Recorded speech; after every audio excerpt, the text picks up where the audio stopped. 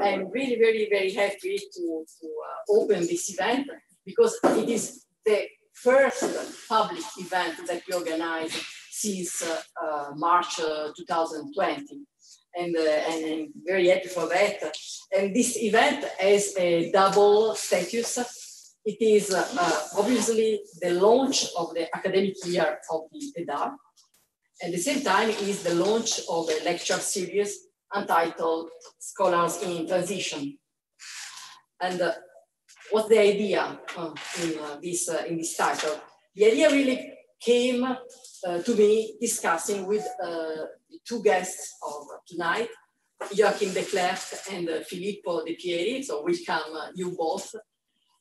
The idea went because when I invited them, my intention was to make them debate starting from their research activity on the relation between city and production, on the relation between the form of the city, the economy, the relation between society, technology, because it is part of their research activity.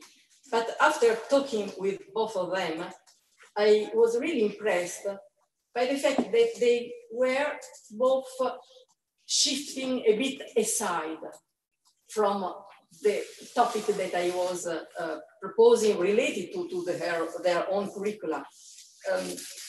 They were both, or they are in fact, both experiencing a shift in what is relevant for them according with the public debate, with their research questions, according to what they are observing happening in between their own research question and the phenomena that are out there, that are outside. And so in fact, it is discussing with them that I decided to launch this series and put this title, Scholars in Transition, where scholars are meant to present the subject of their present research and reveal in that way their shifting condition. The fact that they are experiencing definition of new paradigm, of new approaches, that they are defining a new research agenda, which is obviously new, related to their own personal trajectory and related to the state of the discipline they are representatives of. Tonight, Joachim Declerck will explain us the way he currently is asking the question, what planning is about. And he'll do that in terms of research by design. And you'll see the theme of the production of urban space, and in particular, the theme of the maintenance of the city will be particularly relevant in his lecture. Filippo de Pieri will speak on the basis of his studies on the cities that are today UNESCO sites.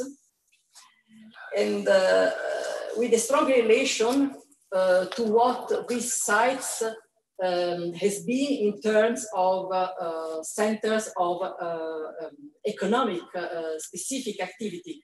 I just mentioned Filippo has worked on La Chaux de Fonds, is a representative of economic manufacture economics, and also he has worked on Nice, representative of the city which economy relays on tourism.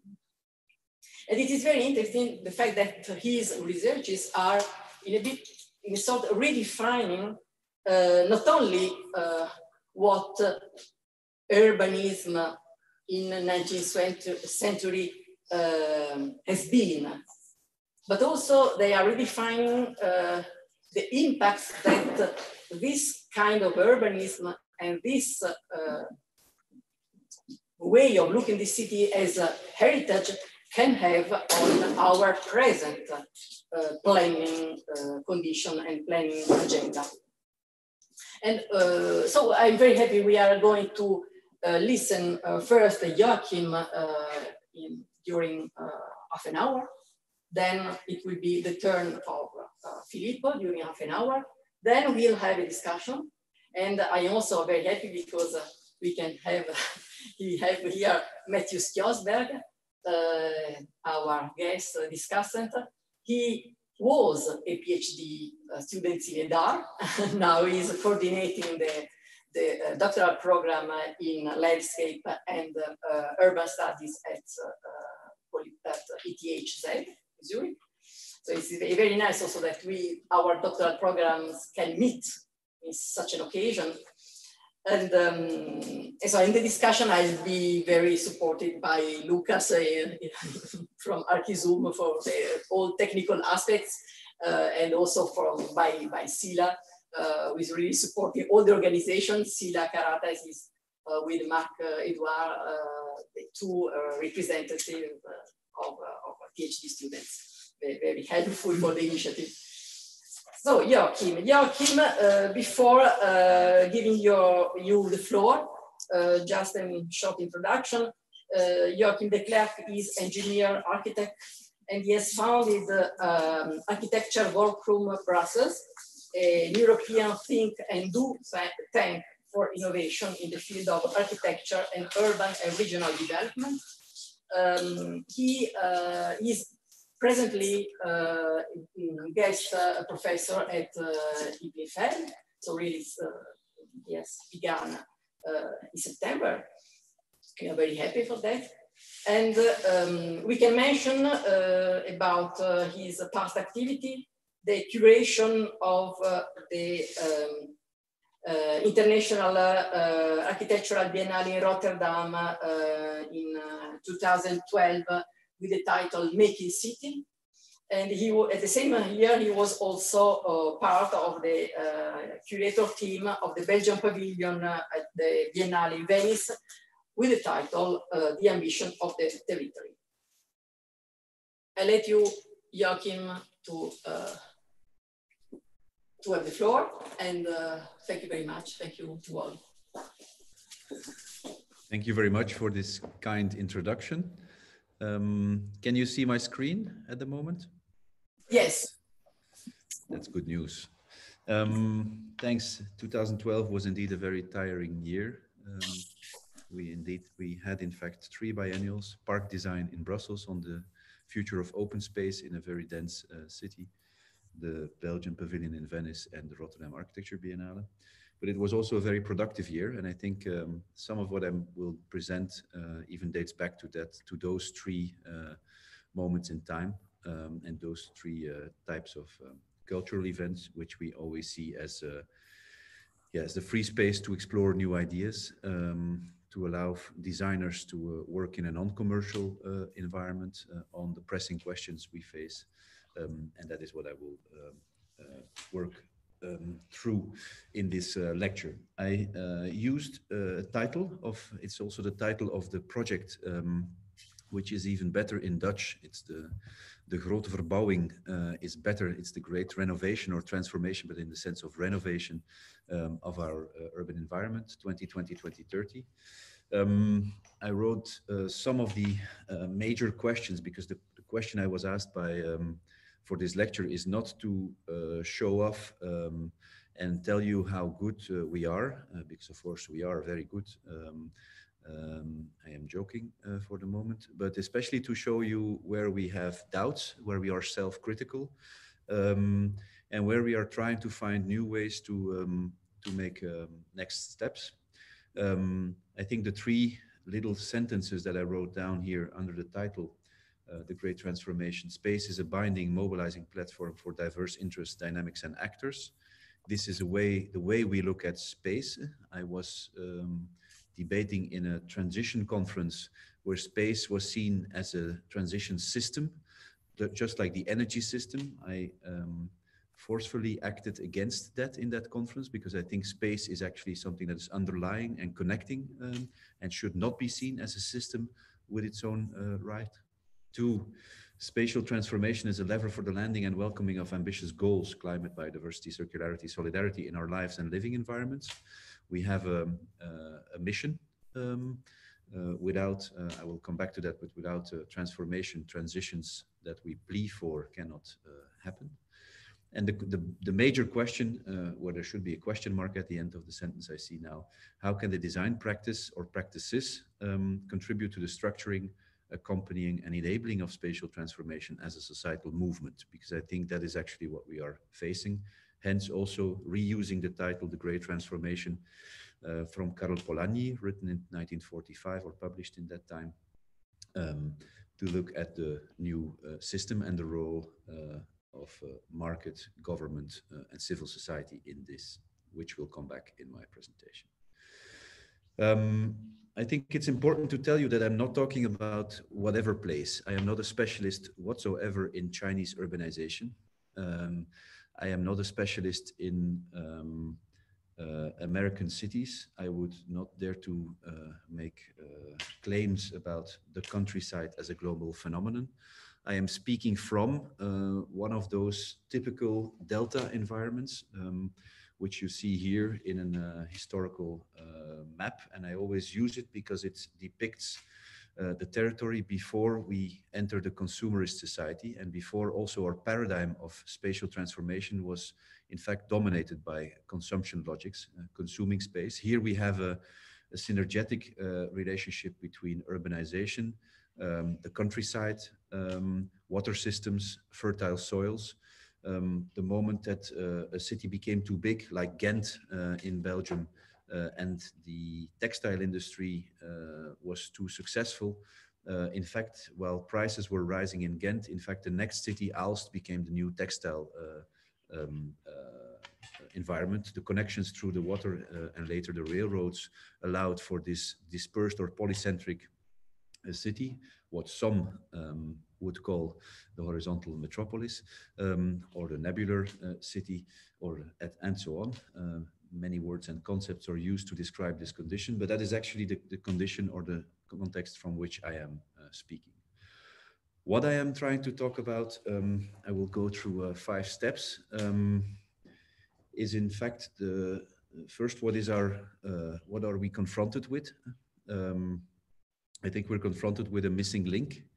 And this missing link is broader than our practice of design, be it from architecture to landscape design. It's actually a societal question, but it provokes, it's a call, in fact, to develop new types of projects, new types of practices, and new types of coalitions, or contexts, coalitions as in the broad sense of context within which we can work on spatial transformation. So it's maybe also commissions, but we start from this. It's a scheme we have been drawing since 2015-16 out of collective frustration together with many different actors, a scheme where we actually see the typical transition diagram, but broken apart. Top right is the enormous effort that we spent, the global society, national societies, in formulating, negotiating ambitious goals. And that goes from the SDGs, the Climate Accord, but now the European framework from farm to fork, renewable energy 2050, the Green Deal. And if you go to every national and even every local municipality, enormous amounts of efforts are made to formulate the points on the horizon, what we should do. And to the left, to the bottom left, we see a multitude of experiments in terms of the energy transition, new food systems, new mobility systems, water management, and go on, with all kinds of new and different names: Living Lab, pilot projects, experiments, and so on, trying to actually find a way to make sure that these points on the horizon also are translated in concrete actions on the ground. The transition logic, or the promise of the transition diagram, was that the more you experiment and you have a clear point on the horizon, the closer you get to the point on the horizon. The only really frustrating situation is that we are not moving closer. The experiments do not add up to the points on the horizon. I give an example from the delta from which I was just showing an image. We have ambitious climate goals, and in terms of energy, for example, we have an ambitious goal. If we continue at the pace we are using now, it will be between 2,250 and 350 before we reach the goals for 2050. So we are, in fact, stuck in between the many experiments and the ambitious goals, as a consequence of which the societal commitment to reaching these goals, the moment that it's not clear how to get there, it is also the moment that the societal commitment to try to get there is actually vanishing. And that's what you see in politics throughout the world, that the less, as if we don't succeed in drawing the pathway to these points on the horizon, then I think we really have a problem in the sense that people, that negationism, a new form of negationism starts to arise, and starts to also grow into importance. So the real question is, in fact, how can we get there? How can we actually not do the next experiment that is the exception to the rule? How can we not write the new or draw the new plan that is a new version of what the future ought to be without knowing how to get there or seeing it as an action plan? I think that this is one of the crucial, let's say in a way, mirrors of where we stand at the moment, and it does not talk or speak only to us. This is a diagram I'm using now for 5 years, and it's recognizable for people working, for example, in the government, top right, that do not know how to cross this glass floor and see how they can land. And it's recognizable for the people busy with experiments that do not see how to go for mainstreaming the lessons learned. What is crucial in this transition diagram, and that is actually where normally in transition terms we talk about changing the behavior, about the importance of political measures. But what is crucial that it also, it's a call to us from the point of view of the practice of design, of transformation. With a strong statement, no transitions can happen without spatial transformation. I look at the same delta. We can talk about the current renewable energy production in this delta of the Netherlands and Flanders, Brussels, parts of Germany, parts of France. We can say that we would like to produce energy in the north of Africa because that would make it unnecessary to change our delta. We can then try to produce energy on the North Sea. That's what we're already doing if you look at the left diagram. But in fact, we cannot reach the goals in terms of climate change or energy transition. And the same goes for the food transition. If we do not change the physical living environment, the way we have organized the territory, its functionalities, if we do not change this, we can never reach those goals. Hence, no transitions without spatial transformation. Our discipline has not been very active in the field of major societal transitions, but it is in fact a context in which we really need to be active, because we are the landing machine, you could say, for those transitions. And not only the landing machine, we're also the discipline that can translate very abstract things, very abstract goals. A positive energy district, for example, I will come back to that later, to what this means for people in streets, in neighborhoods. And we can also envision what this actually delivers as a positive transformation for concrete living environments. So we can break up abstract, vague points on the horizon in workable, doable projects on the ground. And I think this is really one of our key tasks for the future. And I will try to, this is setting the agenda, you could say. And then the question is, how do we do this? The first step I would like to take is that I wrote conceiving and positioning the practice. It could also be reconceiving and repositioning the practice. Depends a bit how you would read and translate this. But I think it is crucial that we actually look at ourselves. We see an enormously strong practice. Each practice individually is fragile. But if we see and structure ourselves as a practice of practices, plural, we can actually contribute in a meaningful way. I will try to explain this. If you use the post-war, if you look at the disease of the patient, if planet Earth is the patient, or our delta is the patient, then we can maybe dream, and that's also what some architects clearly do, we can dream to be able to be considered again as the doctor. And you also see how here, for the extension plans of Amsterdam, the gender roles were organized, with the doctor being the scientist, but in fact also his wife was doing a lot, if not more important work.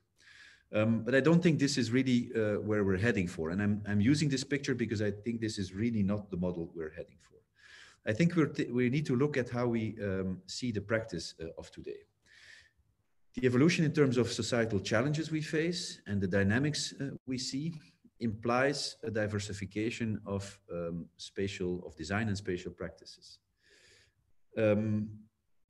If you look at the diagram to the right, we can see that architecture and urban design, and that's a frustration that is growing throughout the discipline and throughout Europe at least, and I guess beyond.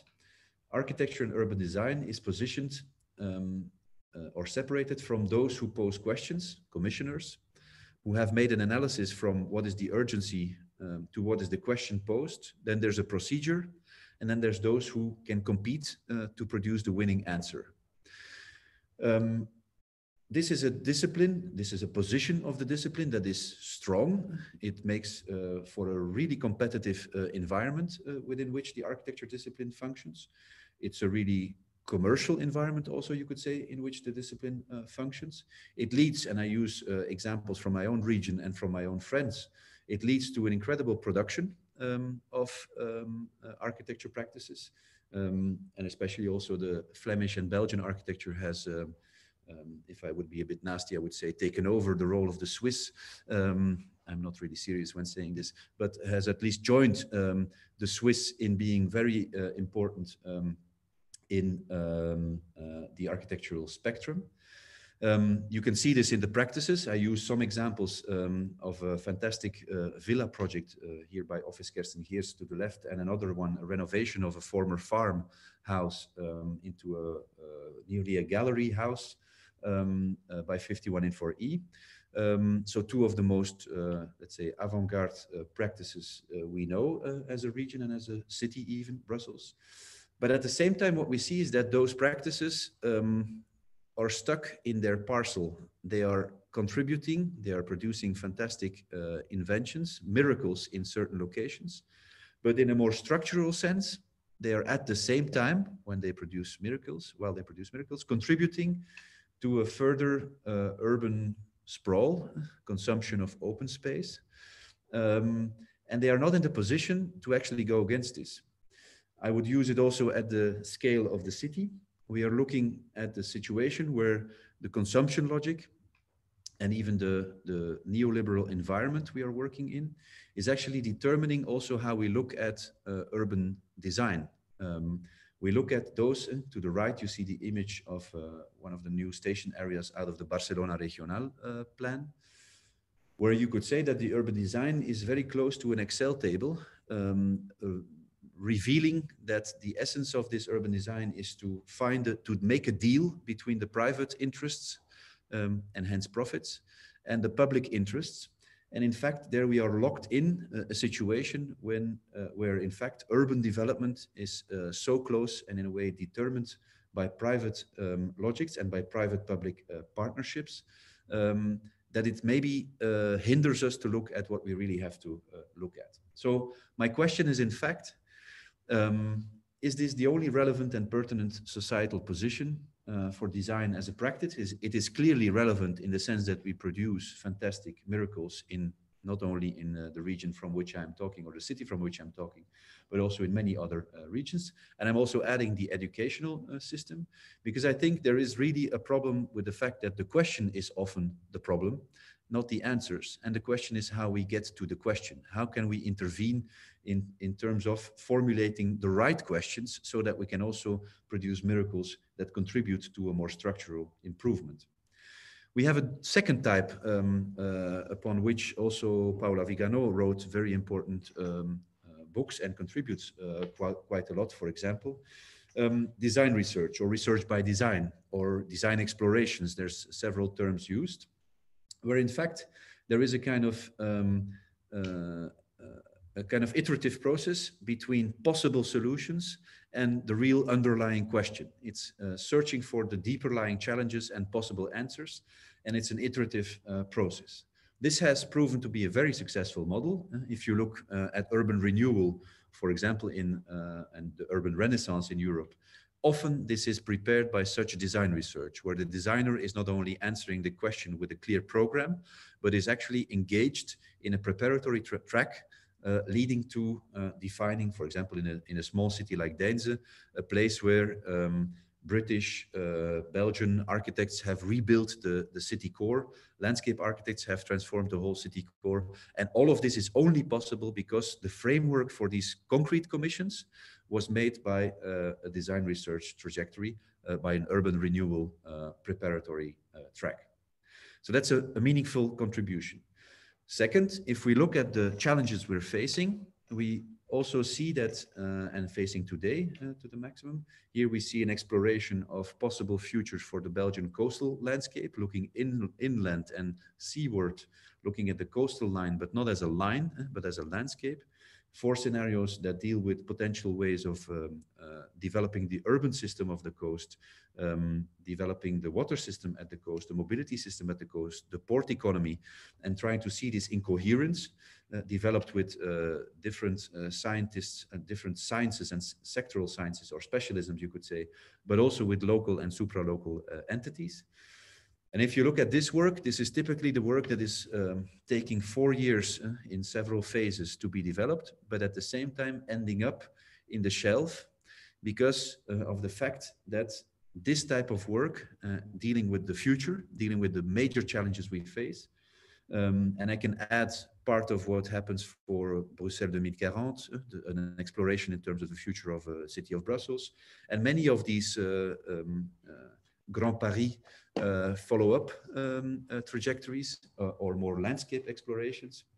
In fact, what you see is that the designer is positioned in a situation where he or she is asked to explore the future, but the answer, in the end, there's a delivery of a report, of a study that assumes stable positions in society. The designer delivers a study to a commissioner with the mandate to make the next steps. And the real question is, are these clear roles still there? Is the government entity or entities commissioning such studies still in the position in our society to really make the next step? And the conclusion is, unfortunately, mostly not. Why? Because we are in a very traditional commissioned architect or urban consortium working. And in fact, the mobilization of different societal actors is not happening. Some words here in Dutch, sorry, because the diagram was older and in Dutch, but the government is no longer the only actor in the game. You have the societal field, research experts, the practice. And in fact, the question is in a field where what Maarten Hayer, a Dutch political scientist, called the energetic society, where the government still has certain roles, but no longer the sole right and the sole task to really make sure that we can deal with our structural problems. How can we actually make sure that we realize this in urban transition within and in close cooperation with a dynamic field of insights, capacities, and actors? And therefore, you see, I think that there's a third type of practice in the making. I called it transformation as a social movement or societal movement, where space is not something that is used to produce in the practice A, authorship, architecture, where you really see concrete projects with clear programs. Second, design research, where you explore potential answers. But third, where you really engage in a societal dynamic and where different actors have actually found and developed ways to mobilize groups, to structure changes and to see transformation, not as something that is commissioned as a design task, but to see transformation as a societal process. It is not because the third is the most recent development, I would say, in which designers pick up a role, that the first and the second are meaningless. It is in a continuity as a practice of practices that I think this is crucial. An exhibition we made in 2018 trying to show very different types of work, mapping the metabolic flows in a city up till rotor producing, or let's say harvesting deconstruction material and making a new brand for the hinges, for example, of doors, up till projects of Robrecht and Daam that reuse architects, the A architects that reuse those new types of materials. So there is a continuity within a broad scale of our practice. In the course I'm giving now at EPFL, I am trying to dismantle, to structure 8 types of operations the practice is undertaking. I won't go through this, but I think we see a number of practices that are not saying I'm waiting for the question to come, or I'm waiting for the context that is made for me so that I can actually make the next step. We have, under practicing transitions, we have offices throughout Europe that say the energy transition will redefine our future of our living environment, and hence also our practice. The same goes for the material transition, BC Architects and Rotor Deconstruction, for example, 2 practices that really say I have to change what I do in order to make sure I can mobilize communities to make the next step. So the second is we need to reconceive. There is a process in which we reconceive the position, but also what the practice does and is in light of what we are facing. But then the question is, what is the agency of design? And can we also, and that's a huge plea or claim even, maybe overstretching it, can we also design agency? Can we provoke new coalitions, as I said in the very beginning? I see there that we, as a design practice, we have an incredible position and potential to reveal interdependencies and possible synergies. We do that at the scale of concrete projects, build projects, but we can also do that at the scale of larger neighborhoods and so on. Dependencies, interdependencies and synergies, not between spatial functions, but between societal actors. And we can enable actors to form coalitions around this. I will use an image that I adore, and I used it also yesterday in the course of the Nile Delta. Why? Because if you look at this image, it is quite clear that it is impossible to use the left diagram to structure this territory. In this diagram, the amount of population, the growth of the population in this Nile Valley, the presence of soil to produce food, the presence of water that Sudan does not take with the new dam, is all completely intertwined. If there is an incredible interdependency between the hydrological natural systems, mobility and urban systems, you cannot separate them. You cannot conceive even of them as separate entities or fields of work. And it's exactly because we do separate them into sectoral approaches and dimensions of policymaking that we are unable to find the levers for change, to find the buttons we can turn. So what we see is that we have to the left a structure where we have tried to use spatial planning, and we see this still every day. While these images are still very colorful, our contemporary plans are mostly green because it looks better. But still, the separation of functionalities, the highlighting of what is where is a crucial instrument. To the right, the city and the landscape as a metabolism, as something where, in fact, the input and output, what is circular, what is input and what is output, is a crucial element of how we look at the environment. And it is also linked to how we actually position or need to intervene, I think, as a practice in the typical cascade effect. Urbanization takes over agriculture, agriculture takes over nature. That is the regular process because the price and the profit for urbanization is higher than that for agriculture, and nature is free environment. But in fact, they hit back. And what we actually are looking for now, I think, is ways to steer on synergies. And I think this is a crucial element. To steer on synergies is crucial because if you look, and now I don't show the Nile Delta, but I show a part of this delta I am talking from, south of Dendermonde, a really central village between Brussels, Ghent, and Antwerp. Small city instead of village, not to offend the local population. But if you look at this and you draw every house, but also all the protected agricultural land, the green zones, the flooding areas, the public transport system, then it is very hard to see how the current logics of policy making for agriculture, for water management, for urbanization would, next to one another, be able to make sense. And at the same time, we really have a problem, because how could we organize the cooperation between all of those actors? And there I think we have a role to play. I said big ambitions and big goals. How can we break them down to concrete projects? An example I would like to give is the example that started in 2013 with the open space offensive, where in fact there was an exploration together with several actors into which type of new projects and also new cooperations between the urban, the natural system, and the farming, the open space system, could we produce. A presentation of 6 different possible projects for the future was presented as diptychs and triptychs. We have a history in that, in this delta, with Van Eyck and many others producing these diptychs. So together with Bovenbouw architecture, Dirk Somers and his team, we produced these visualizations of the before and after situation, provoking a group of policymakers, local and supra-local policymakers, to debate this and see whether indeed, as we assumed, their individual goals could only be realized through cooperation. And that's exactly what they confessed. We do not succeed to improve the water quality, they said, because it depends on the urbanization and the fact that we continue to make more impermeable soils. And it depends also on the farming system. And the farming system is more and more in danger with regards to the drought problems. So we see that we have an interlinkage, and only if we understand this interdependence and can find new strategies to group this together, we can make the next step.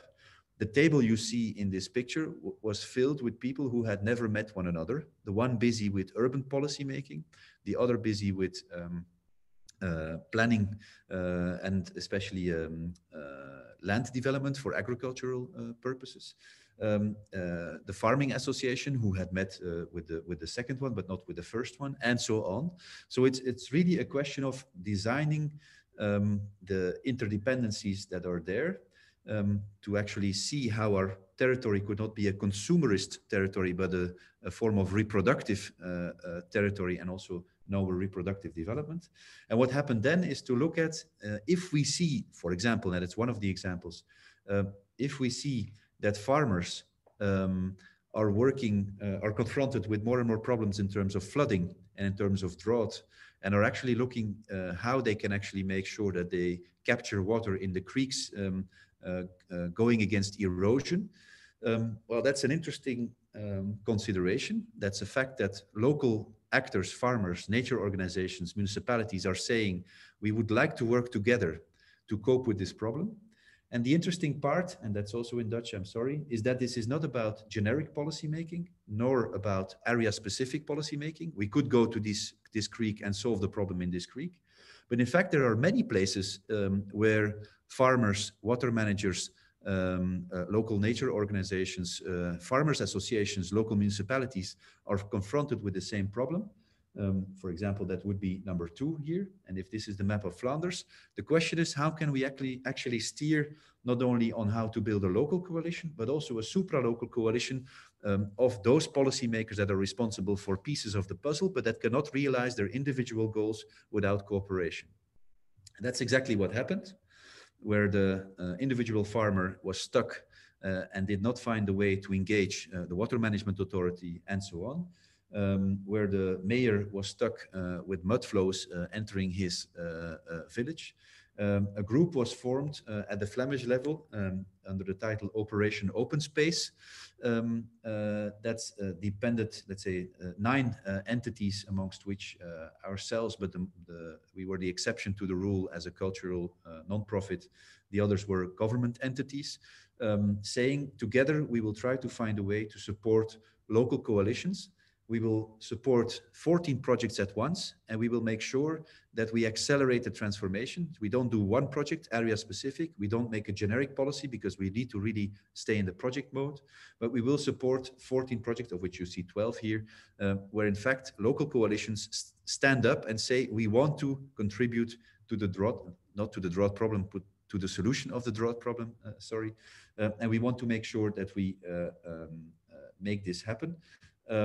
What you see is there that an open space offensive, a provocation made by designers analyzing the interdependency of the different interests and the conflicts, trying to see what potential synergies could be, leads to the formation of local coalitions, or enables the formation, it does not lead, but it enables the formation of local coalitions where new designers can step in and make the concrete landscape projects.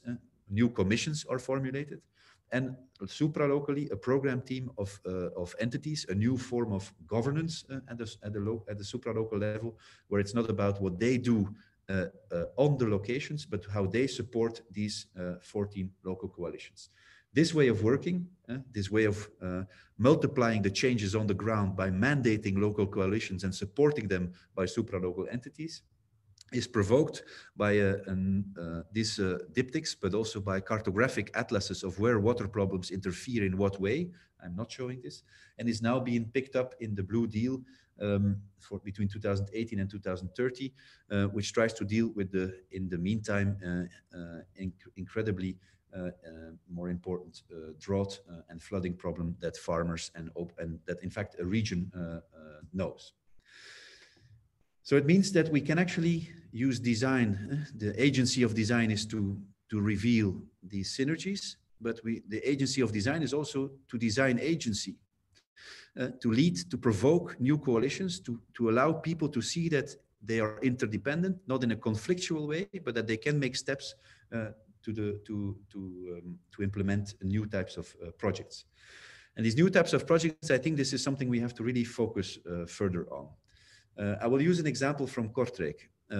It's a new type of, it's an exploration in new types of projects where, as was said in the introduction, a city as Kortrijk was looking at the location for the new stadium, was looking at the location for the new most important programs. You could say that the drawing that I showed of Barcelona Regional was in the heads of the policymakers and the planners to draw the city through its exceptions, to draw the city through the exceptional urban projects that would redefine the geography of Kortrijk. What we said here, and this is the subtitle of the book, Kortrijk 2025, The City We Can Want, and the subtitle is Towards an Urbanism of the Everyday, working with about 3,000 citizens and different policy entities of the city of Kortrijk and also of the regional entities, highlighting in fact that there are maybe three major characteristics and qualities in this environment. The fact that there's enormous presence of productive space in the city. It's called the Texas of Flanders. It's the entrepreneurial part of Flanders. It's mostly a curse, but it's actually, it could be a kind of motto. The region is enormously car-driven, but at the same time, the proximity is extremely high. So while the car is dominating public space, in fact, the proximity allows you to reach the outskirts to the city center in less than 10 minutes, most probably. And then the landscape is also very present, and we are in the valley of we are in the delta, we are in the valley of the Lys and the Scheldt. So it means that we have still remnants of creeks, but we also have remnants of landscapes that were meant to host new roads, more national roads, but that were not used. And so the natural and non-natural artificial open spaces that are there could be an essential quality for this city, comparing it to many other cities around. And what was then done is, instead of drawing a plan where new on the zones that were available, and so you see the major zones that would become available in this city of Kortrijk, but also all the small scale plots where development could happen. The proposal was made to actually integrate these three qualitative layers. the entrepreneurial nature, the proximity, and the open space systems, and to see if we could produce urban magnets, urban forms, figures that are not at all about the new iconic program or urban project that would be located next to the highway as a stadium, or the new IKEA development project, or the station area, but that were much more about how can we deal with the cooling of the city, how can we make sure that there's space for the circular economy, for new entrepreneurial activities, how can we make sure that these types of environments become the new structure of the city. In that sense, a city where the north is more defined by the open space, the north-south axis that was already defined by an older plan by Seki Vigano, the campus area where industrial zones and educational campuses provide an opportunity to move further, and so on. But then the question is still, if we have a different approach, a new type of project approach for urban figures, how can we actually make it happen? And there, using the typical types of policies that the city of Kortrijk already had, namely investing in new homes. They had their own development company building especially small-scale homes, investing in cycling roads. Could we make this into a new type of project, a cooperation between different parts of the municipality to make what we call cycling gates, entry points where you could enter the landscape behind the buildings. This is exactly in the north of Kortrijk, where there is a creek behind, where there could be a new type of quality for housing, for living, but also a completely new mobility system in relation to the open space that is built. Second, landscape construction in the neighborhoods built in the post-war 70s, 80s. People are growing older, are more and more alone in bigger houses, would like to move not out of the neighborhood, but yes, into smaller houses. Could we find a way to definitely protect, or let's say for good, find a protective measure for the open space system so that it's no longer subdivided in parcels and urbanized? That the water system can actually flourish there, but at the same time that we add new type of public facilities, new types of housing types to this environment. I'm going deep into two examples because they are not two examples. They are in fact types of projects that you need to see in a network.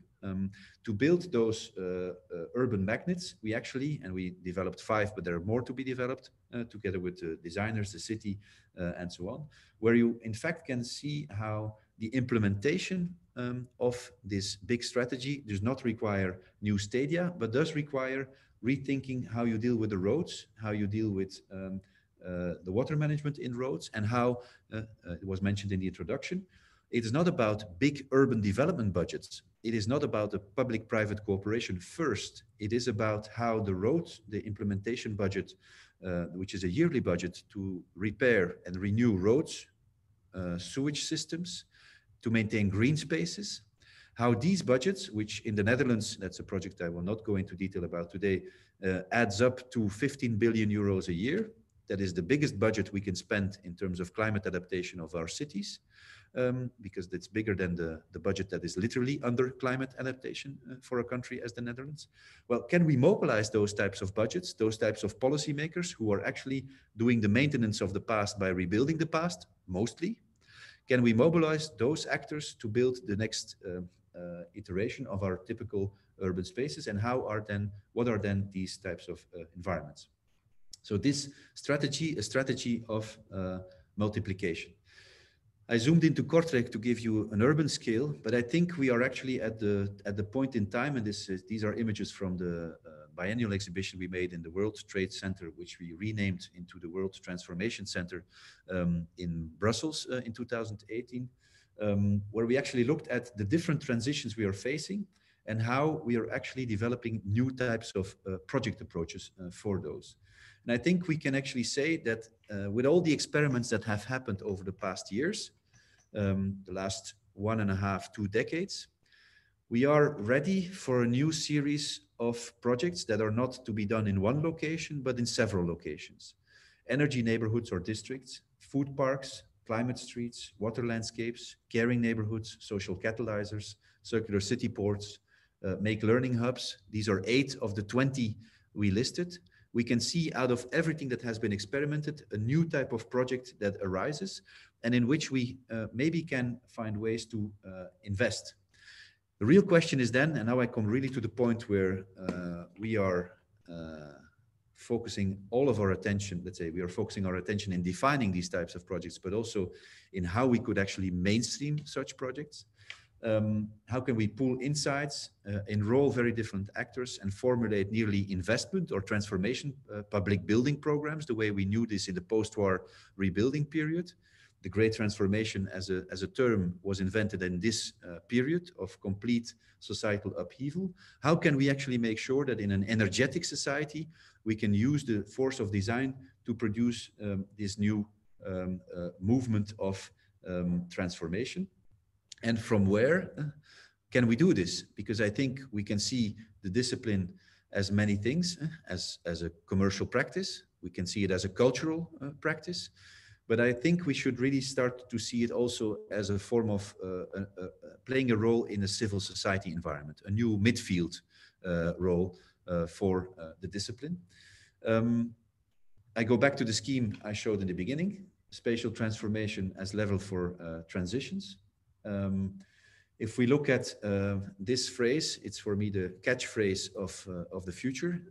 We have thought until the signage or the signing of the Paris Agreement that really big problems have to be solved with really big agreements and hence, or furthermore, really big projects. The way we really think or hope we can think that incredible water problems can be solved with incredible infrastructure projects. But in fact, it is not the case. We have to change, we have to go into the capillary system, as Paula Vigano would regularly say, go into the capillary system of our urban energy, water, food systems, and we will have to change at the root of those systems. We have to change in many places. And that's exactly where we really have a problem. We are the whole society is organized in terms of consumption, in terms of scaling up, in terms of facilitating large solutions. But in fact, we are confronted now with the fact that we need, we sometimes called it before COVID, a viral transformation. That sounds really problematic in these circumstances where a virus determines our lives. But at the same time, we really need a viral transformation. We don't need one exceptional project in one part of the water system or energy system or food system, but we need a change in every location at the same time. If we look at how the open space platform I mentioned earlier on, I showed you the 6 diptychs and triptychs. They produced a dynamic where several actors started working in several places. But at the same time, this is all with public money. This is all public, exceptional, experimental projects made possible through public money. So as we, I think, can imagine that this is on the one hand very crucial, but on the other hand very difficult to maintain or to mainstream via more public and only public money. We really have to find another way. And I'm looking at the energy transition for a moment. The European framework is clear. We will build 100 positive energy districts by 2025.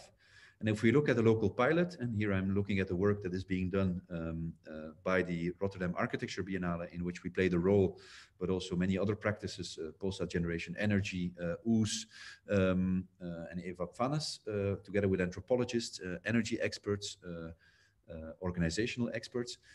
What you see there is in fact that the community is saying we are not interested in the energy transition. We have another problem. We have a problem with poverty, security. Then if you continue, and that's what anthropologists do, if you continue questioning, they will say we have a problem with the fact that we have humidity in our houses, mushrooms in our houses. We have a real problem with ventilation of our houses, but not the energy transition. And if you listened carefully to the last words, ventilation, mushrooms, and humidity problems are of course part of what you could solve with the energy transition. But there's a problem of language, of priority. The local government is working in these neighborhoods from different points of view, societal, socioeconomic problems, health problems, also urban development, and then next to that, the energy transition. And because it's such a difficult problem, is actually counting on the energy provider to do the work. But the energy provider who has a contract with the local government to implement a heat network is saying, I cannot show you my business case. It is totally, it's my commercial secret. And the only thing I'm asking to you is that the residents agree to step in, because if I don't have 70% of the people stepping in into my heat network system, and so moving away from the gas to the heat network cannot have a closed business or a viable business case. So we are totally in a lock-in. What is strange is that an exceptional way of working, namely developing an in-between space, that's the work that the Rotterdam Architecture Biennale, or the role it picked up, a cultural urban laboratory with different expertises, started to see whether there is a language to be found, synergies and interdependencies to be found, whether a step-by-step plan could be developed. And this is the work that OOS, a Franco-German firm, design firm, working primarily on the water challenges throughout the world, but now also on the energy transition, has developed a scheme for a local energy action plan, building step-by-step coalitions of actors that are ready to invest in the transformation of a part of their environment. Sorry.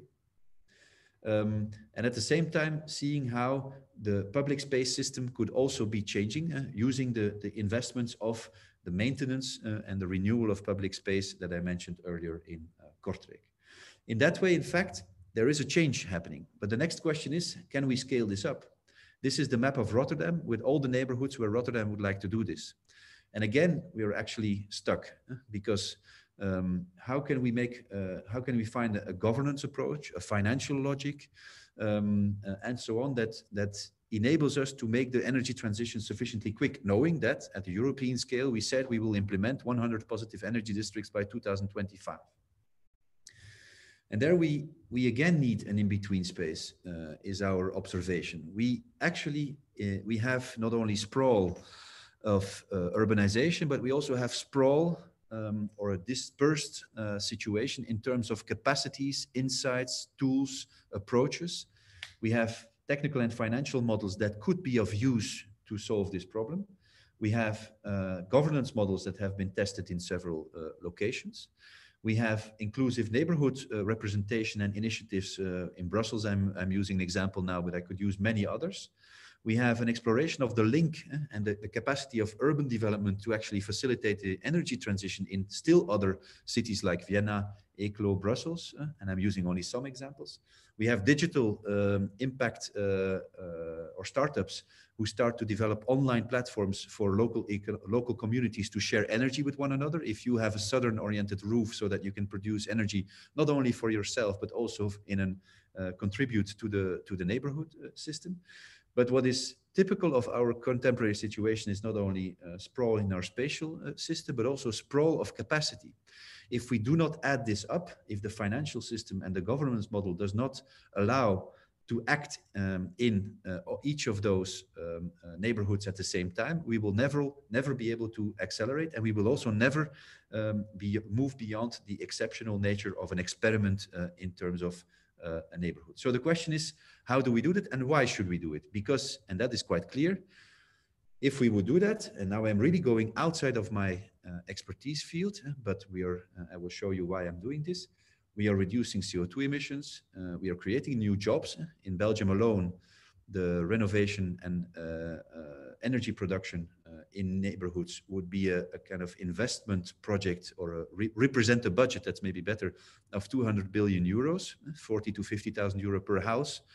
And then you can count. That generates an enormous employment project, increases the health, reduces the energy bill, increases the living and working comfort. And there, where we now have derelict houses, which we could feed with renewable energy, which would leak as they leak today, we would have in fact revalued the patrimony, not the patrimony in the sense that Filippo will talk about it in a moment, but the housing stock, everything we have, the built stock of houses we have. How can we move further? The experiment of the great transformation we are launching now is an attempt to break through the frustration we and others sense. And that is that if we cannot add up the types of knowledge, but also the roles of what the government, the private sector, civil society can pick up, if we cannot add up the logics and the insights of very different stakeholders to draw a transformation program, an acceleration program, then we will remain stuck between the many experiments that are all in itself extremely beautiful, energy demanding and consuming, mostly subsidy consuming, but in the end, a drop in a big sea. We need to find a way to accelerate, and accelerate not by increasing the scale and going towards a big scale solution, but by multiplying. The next big thing will be a lot of small things. We can, around each of those, local municipalities are making, for example, in Belgium, every local municipality is now making a food strategy. But there's not yet, and every of these municipalities, is in the process of commissioning an energy study. But in fact, we already know which types of projects we need to implement. We don't know, we should not see it as a recipe, but we should see it as a reservoir of approaches, a new rebuilding program or transformation program that mobilizes the capacity of investment of citizens, of private bonds and or public bonds, to actually move into the next step. For the climate streets, we need to mobilize the 15 billion euros, and that's also an image of the trajectory we're having in the Netherlands, moving towards a city deal to spend these 15 billion euros wiser in the climate adaptation, social improvement of public spaces in the Netherlands. So we have recurrent projects or strategic projects, les grands chantiers in French. This is impossible to translate in English, I think. We have these big projects which we could invest in to make sure that we transform at once our economic system, our living environment, our natural and physical environment, our social system, make sure that we have caring neighborhoods, and so on. We are in the process of being able of naming what those types of projects are, but we have to find a way to make a next step. And hence, the grouping, the partnership, the mobilization of forces around the great transformation is an attempt to build a knowledge library. What have we done? What is the dispersed knowledge? Can we bring that together? To set up an incubator, you could say, and I'm now using deliberately slang from the innovation, economic, mostly innovation environment, to say we need to couple these different types of knowledge to decide the next steps and to have investment programs. And at the same time, if we talk from the point of view of the solution and we talk to the population, as we saw in Rotterdam, the energy neighborhood is the solution for you, the response will be no. So we need also an enrollment, we need also a kind of public movement, a societal movement around these transformations. And that is actually, I would say, yesterday I used a very nasty word, but I will use it again. It's the mindfuck, I think we are confronted with together, where the question is, can we as designers, by being able to name possible interdependencies and synergies, enabling coalitions to be formed, developing practices in the direction of what we really have to do, step out of our current role, where we more and more, the more complex the world becomes, the more we retreat in our own discipline, you could say, looking back at our own canon and history, at our own formal language, taking away the context and the societal environment in which we work. And that goes both for the planning of the exceptional urban projects and for the architecture discipline that is working in the framework of a commissioned environment and competing for the best answers, that is less and less enabled to participate in this broader environment. We really need a midfield place where we can actually work in between the individual experiments and the ambitious goals. At least that is my analysis, but it's also my question to you later today, whether this is true. That was my testimony of how the past about 10 years were a discovery or a kind of safari to explore how the design discipline could contribute to answering societal challenges, how therefore we would need to maybe reconsider what space is and reposition the importance of space, not by claiming it and saying it should be that like this, but, and then I go to the end of the third sentence, but by finding a way to engage in a broader societal movement that is actually also taking place, and by finding a way to actually accelerate by multiplying around new types of projects. Thank you very much.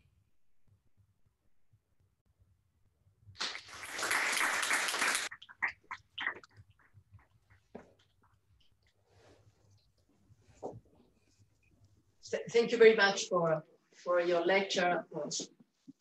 Maybe I go there. Thank you very much for your lecture, Joachim. It is really, it's not only a statement, but really you have expressed a position and a program for a design in transition, as you show yourself, and but at the same time, a designer and a researcher. So thank you very much. We are going to listen to Filippo De Pieri, and I think that you are making us jump into another time, another place, another dimension. But I'm quite sure that the relation will be absolutely evident in the end of the lecture. Filippo De Pieri, he teaches architectural history at Politecnico di Torino. He's an architect, and he is particularly specialized on the history of 19th and 20th century city and also urbanism. He is particularly focused on social histories of housing and planning, and on intersection between scholarly research and public narratives. I'd like to mention the fact that Filippo has been a guest scholar here at EPFL some years ago. It was a moment where he developed a research on La Chaux de Fonds with some scholars here, Florence Preservido in particular, Nicola Braghieri also, Yves Pedrazzini. So it was also where EPFL had could in fact take advantage a lot of your presence here. So thank you, Filippo, the floor is yours. So thank you very much. Thank you very much, Elena, for this presentation and for the invitation. First of all, I hope that the connection works and that you can hear and see me well. Okay, then there is another thing I have to do, which is to try to share my screen. Let's see if we manage to do this. Sounds like, okay, can you see the presentation? Okay. Yes, yes. So thank you very much once again. My presentation will be very different from Joachim Declerck's. I really appreciated his presentation, and we'll play the game of contrast today. There is an inherent risk in giving a conference series the title Scholars in Transition, and the risk is of pushing scholars towards autobiography.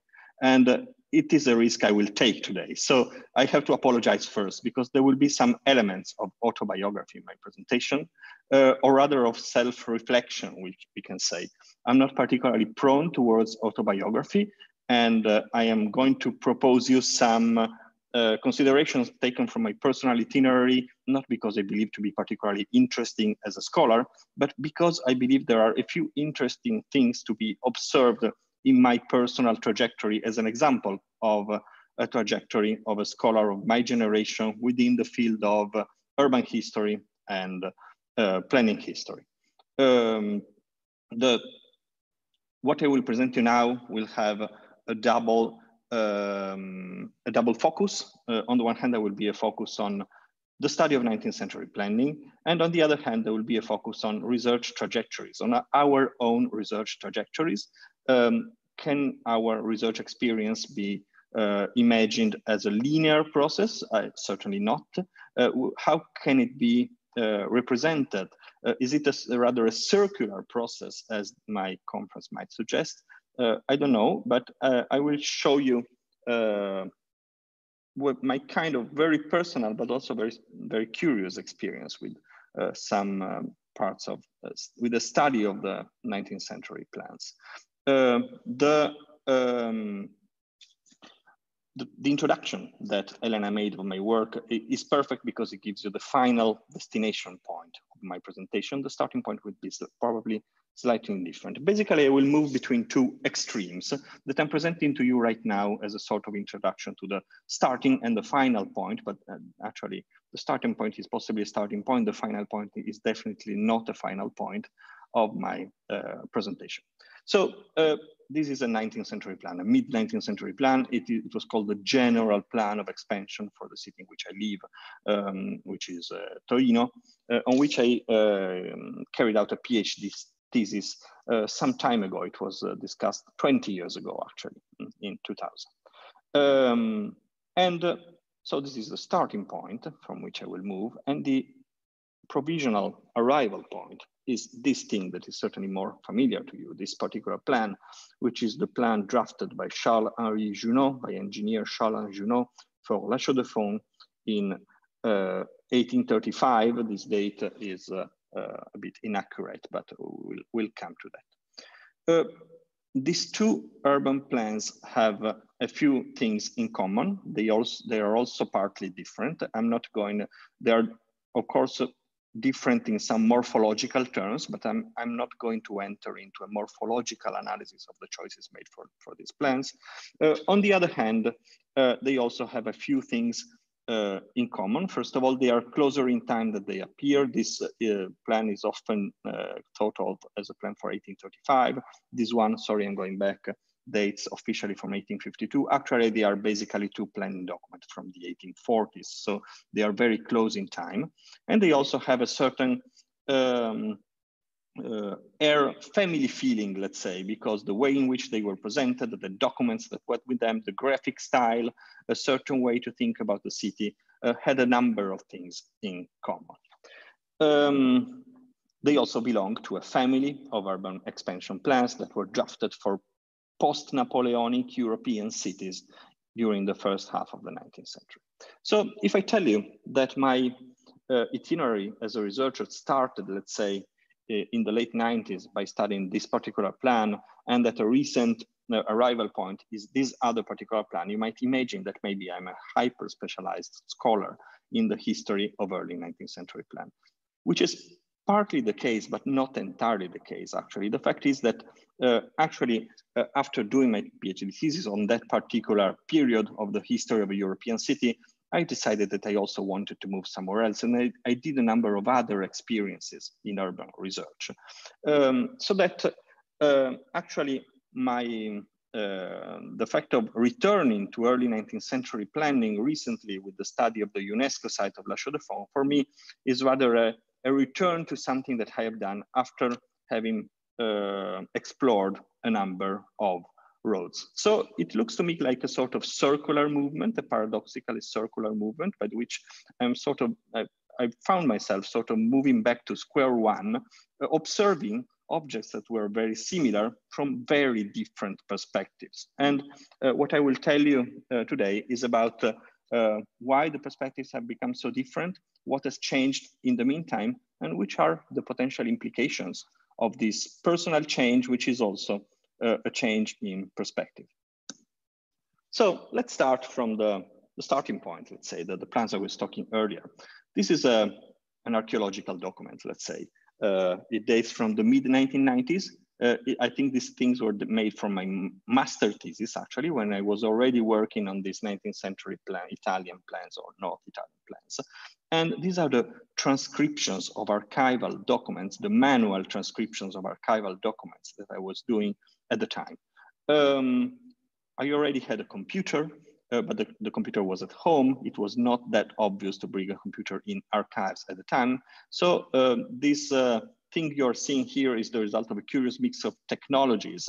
At some point, I had decided that I needed papers of a certain size with a certain type of lines in order to write quickly and easily. So I did one thing. I printed these sheets of paper, these empty sheets of paper at home on my computer. And then I went in the archives and hand wrote the transcriptions on the document on that. This is not particularly interesting, if not because it measures some kind of technological change that is affecting our research in different fields over time. And it tells you something about certain shifts in ways of observing document, ways of observing and treating sources, also different kinds of velocity in research. This was a very, very slow process. I'm now working at a much faster pace with digital photography and other documents. It also measures some kind of change in the attitude towards research. The fact that actually I never shown such a picture to anyone in my life, I guess. At the time when I was studying this plan, I didn't consider this kind of elements of information to be relevant for what I was doing. While today, it's obvious to me that the fact that my way of treating document passed through this kind of practices was relevant for what I was doing. So this already tells you something about some changes of attitude towards research. But why was I doing all that? Why I was doing this crazy thing and transcribing documents from 19th century archives? Requiring photographic copies of documents from archives, also duplicating images of plans was a difficult thing. I could occasionally bring a camera with me in the archive, but only it was very difficult to actually use it. Sometimes you asked for photographs from the archives. Sometimes I made hand draft copies of drawings myself in order to make sense of the changes. Which was I had a question to pose to these plans. And I had a number of questions, but let's say the basic question was about their nature as planning documents or not. The question was, can these plans these are all from the 1840s, can these plans actually be treated as planning documents in the sense of late 19th century and early 20th century urban planning? The literature that existed on those plans had actually treated them very much as planning documents in the 20th century sense of the words. So as documents that try to anticipate the future, to build a normative context for the expansion of the city, to organize future development of the city within a certain ideological context. My impression was that in this interpretation of these documents, there was a central degree of anachronism, that there was only a certain measure until which it was possible to project on these documents planning categories, urban planning categories that had been elaborated over the course of the 20th century, and that there were other ways in which these documents tended to escape this kind of representation. There was something else in these plans that demanded to be understood. So my questions were not just local, they had to do with the history of planning, with the history of urban planning, and the extent to which a number of early 19th century planning documents could be considered as predating or anticipating the birth of invention of urban planning as a discipline, and to what extent, on the other hand, they needed to be understood in other terms as belonging to their own time in a different perspective. This was the question. And in order to do so, I explored archives, I read correspondence. My thesis was not just about drawings. Actually, drawings were the starting point, but not the center of my analysis. I went through archives, correspondence. I tried to understand the strategies that were behind these plans, the actors that were involved, the interplay of people and institutions. This resulted in a book that I published in 2005. So my conclusion was that, yes, this could not be understood as a plan in the late 19th century sense of the word, but rather as a series of documents that had to be understood within a specific context of institutional conflict, of changing attitudes toward land exchange, but also within the context of the persistence of certain land practices that belong rather to ancien regime cities. So they belong to a society that was really somehow in between, not in the sense that it anticipated something, but in the sense that the temporality of the society was rapidly changing, and the temporality, the ambiguous temporality of these documents reflected this change. Let me just say, before moving on, that it is still the book that resulted from this and my PhD thesis and all this work is something I'm really proud of still today. I think it was a good work. I think the book still holds to some further scrutiny. But on another level, I have developed over time a certain distance against, let's say, this work.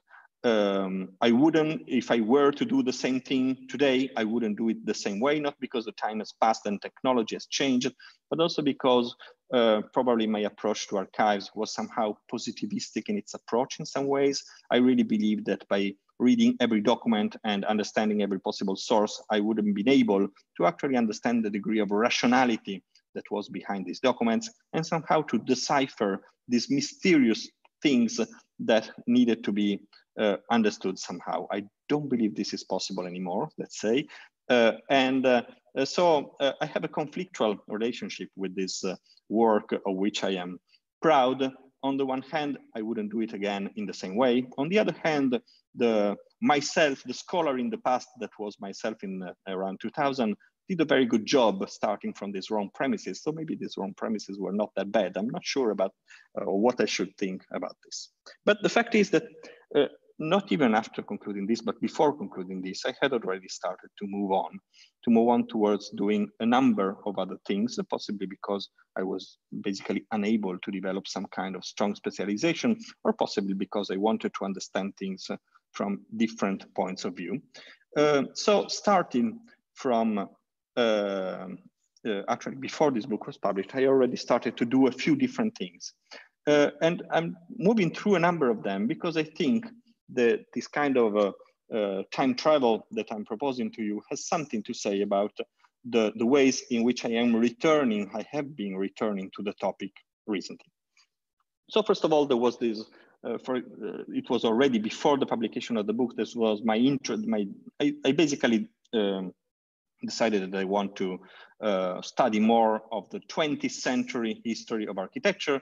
And one of the first things I did was studying the history of conservation planning of historic city centers in Italy and elsewhere, with a special interest for their representation. Here is an example of an article I wrote with a colleague in 2004 about the historical city center of Bologna around the time of the conservation plan of 1969, and with an insistence of the ways in which the historic city center of Bologna had been represented, particularly in visual terms, at the time of the plan, the types of narratives, of visual narratives that went together with this conservation plan, and a similar and more recent attempt that focuses on Astengo and De Carlo, a study of the historical narratives that went together a number of very well-known conservation plans in Italy between the 50s and the 60s. So an interest for historic cities from the point of view of their representation,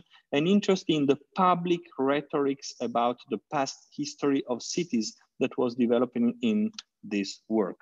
This was a time in which I really started to think that the public use of historical narratives was a relevant topic to be observed in 20th century architecture. And then another long experience I probably should mention in order to make sense of a number of changes that have happened has been my experience of historical housing studies, which have this big book as a sort of reference point. This book was a collective endeavor that we published in 2013. It was called Storie di Case, Stories of Houses. And it was a sort of a collection of micro-histories of anonymous residential complexes built in Italy between the 1950s and the 1970s. It was not a typological study of those buildings.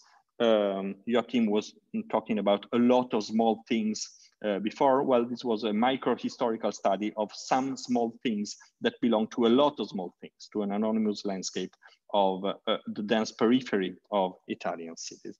I'm mentioning this, first of all, because it was my first experience of actually entering the topic of residential buildings as parts of the city, so as the city being made up of residential buildings. And I came from urban studies and from urban history, and I sort of re-entered the topic from a different perspective, which was the perspective of housing environments as starting points in order to understand a city. And there were a few other experiences connected to this, let's say, research thread I have been developing for some time. I'm actually still in the field right now. First of all, the role of oral histories of memory, which did not feature prominently in my previous research, and it became a major ingredient of some of my work starting with this experience. We were working with oral historians. We actually somehow learned how to carry out oral research in the proper way. These micro-histories of building were really partly based on archives and on traditional ways of making architectural history, but they were also based on oral histories very much, especially some of these stories. So the idea that memories and personal experiences of urban change were an important part of the understanding of 20th century history, not in a sentimental sense, but because they gave access to a number of perspectives on urban change that other approaches did not allow to reach. Third point I want to stress about this particular experience is the intersection between different scales of observation, which was a major point in this kind of research. This is a different research I undertook on a housing complex in central Italy, the Villaggio della Nebbiara in Reggio Emilia, which is a super interesting case study. I'm not telling anything about this right now, but the point in the previous studies I showed you and this kind of things I've been doing more recently is actually really to find case studies and to find the research strategies that allow to build a connection between the micro histories of specific places and broader scales of observation. So ways in which the close study and the situated study of a specific building can allow to understand something about broader processes of city transformation. In this case, for example, the village was really at the center of a broader urban plan that was drafted just a few years before, 3 years before the village was completed. The people that lived in the village and the authors of the plan were the same people. Planner Osvaldo Piacentini first built this village for himself and the cooperative of people around him in the late 1950s. And then in 1962, he was responsible for the residential housing plan of all the south sector of the city, and his village was at the center. So it tells something about also an intersection of professional histories that is quite interesting to be observed. And this interplay of scales of observation is one of the things I have learned to do in these residential histories. One of the things why housing histories are so interesting for me, not because they talk of domestic spaces, but because they talk of how impossible it is to limit the scale of observation to just one small object or one broad process, but everything is interrelated somehow. Fourth important point I need to mention about this is the fact that very early in the process, actually, this experience in housing histories confronted me with how important the public narratives are and can be in this kind of stories. This had already partly surfaced in my research on historical cities, as you saw, but when studying houses and when studying the experience that people had of housing, the way in which housing had been the first experience of mediation between some people, some new inhabitants and the city, one realized to what extent these histories had a public relevance, and the public negotiation of histories and collective memories could be a strategy for understanding them.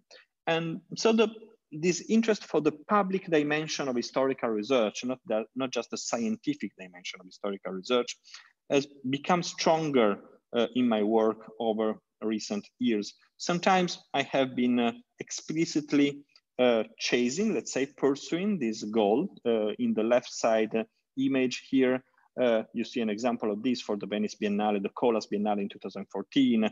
We organized a weekly event that took place in the Biennale, which was called Calling Home, in which what we did was basically to call through Skype some people that were living in their homes. We had selected a series of case studies, and these people had half an hour, just like us today, to tell something to the public about the house in which they lived in.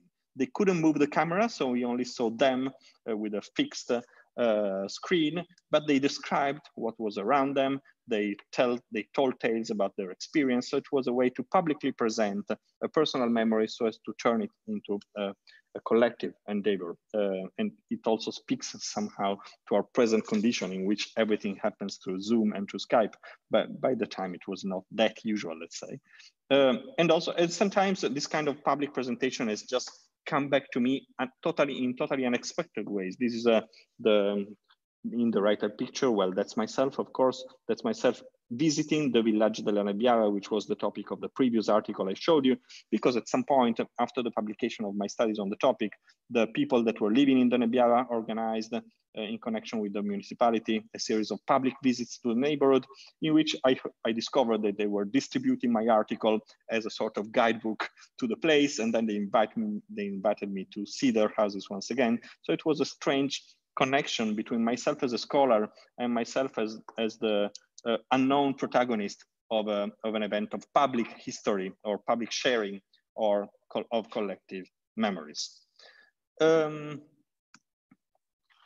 then, of course, I should mention China. It's impossible not to mention China, be it only because it was at a certain point part of my personal itinerary, and also because China is everywhere these days. And one of the changes that belong to the story is the fact that we have all become globalized somehow as scholars. It's been just impossible to think even of our very local topics, if not in strictly global terms or in terms that have changed with the development of studies on globalization. But I was in China a few times between 2014 and 2015, doing as a guest scholar in Tsinghua University, and doing together with a group of people a research on the so-called downway of Chinese socialist city, especially in Beijing.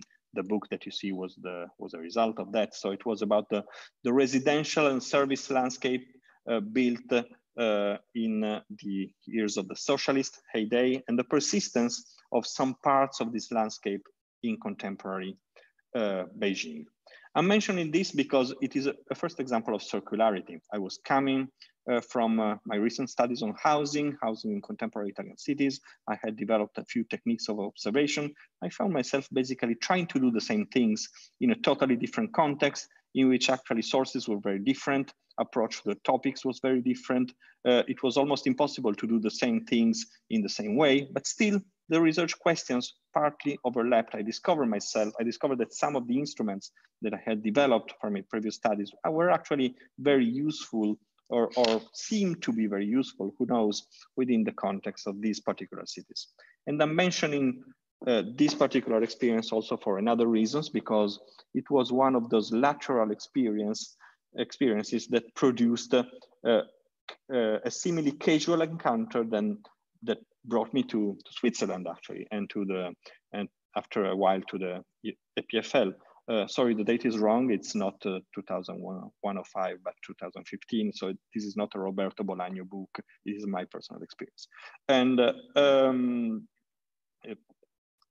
among the many people that I met during that Michele Bonino and I met during our work on China were a few people from the EPFL, among which Florence Gresser-Bidot, Yves Petrazzini, and other friends and scholars that with which we have worked in the meantime. And China became an initial terrain of exchange for a number of research experiences for which memory actually became at some point a central keyword. So that if we move the reel on, here we are 2 years after that, 3 years after the publication of the yellow book on China that you saw.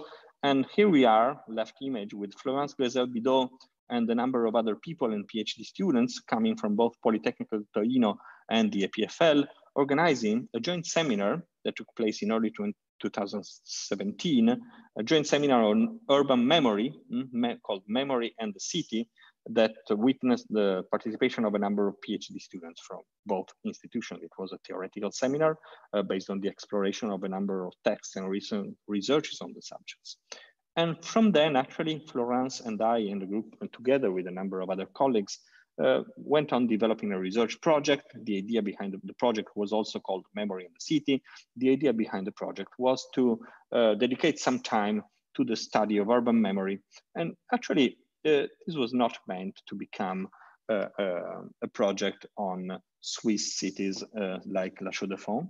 Actually, our initial idea behind the project was to put together more of a theoretical project, a sort of to build a series of encounters and seminars to sort of make the point about the state of the studies of urban memory, which was the theoretical knowledge about those, which were the recent research experiences carried out worldwide, and how could these studies advance in some way. But then for one of those shifts that sometimes happen in individual and collective research, at some point in one of our first meetings, one of our colleagues proposed that maybe it was boring just to do this, and maybe we needed a case study. Our initial idea was not to have a case study, but then the idea of the case studies popped up. Why don't we work on the UNESCO site of La Chaux-de-Fonds and Le Locle? Why don't we work on working class memory in the sites, and memory of the industrial production, and memory of watchmaking production?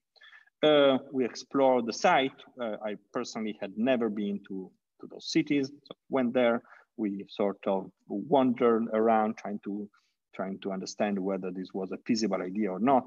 And we were immediately conquered, actually. We immediately decided that this was a way to go.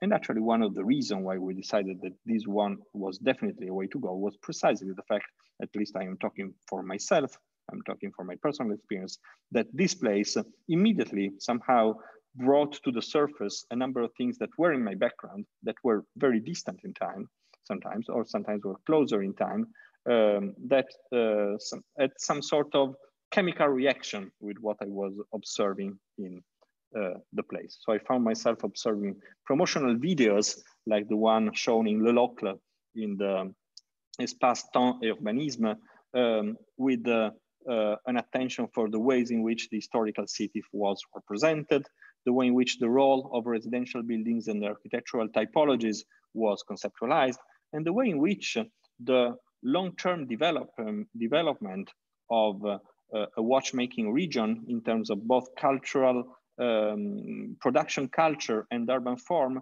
was systematically brought back to the origins of that movement in 19th century planning. So there a bell started to ring, and within the space of 1 or 2 months, I found myself like there.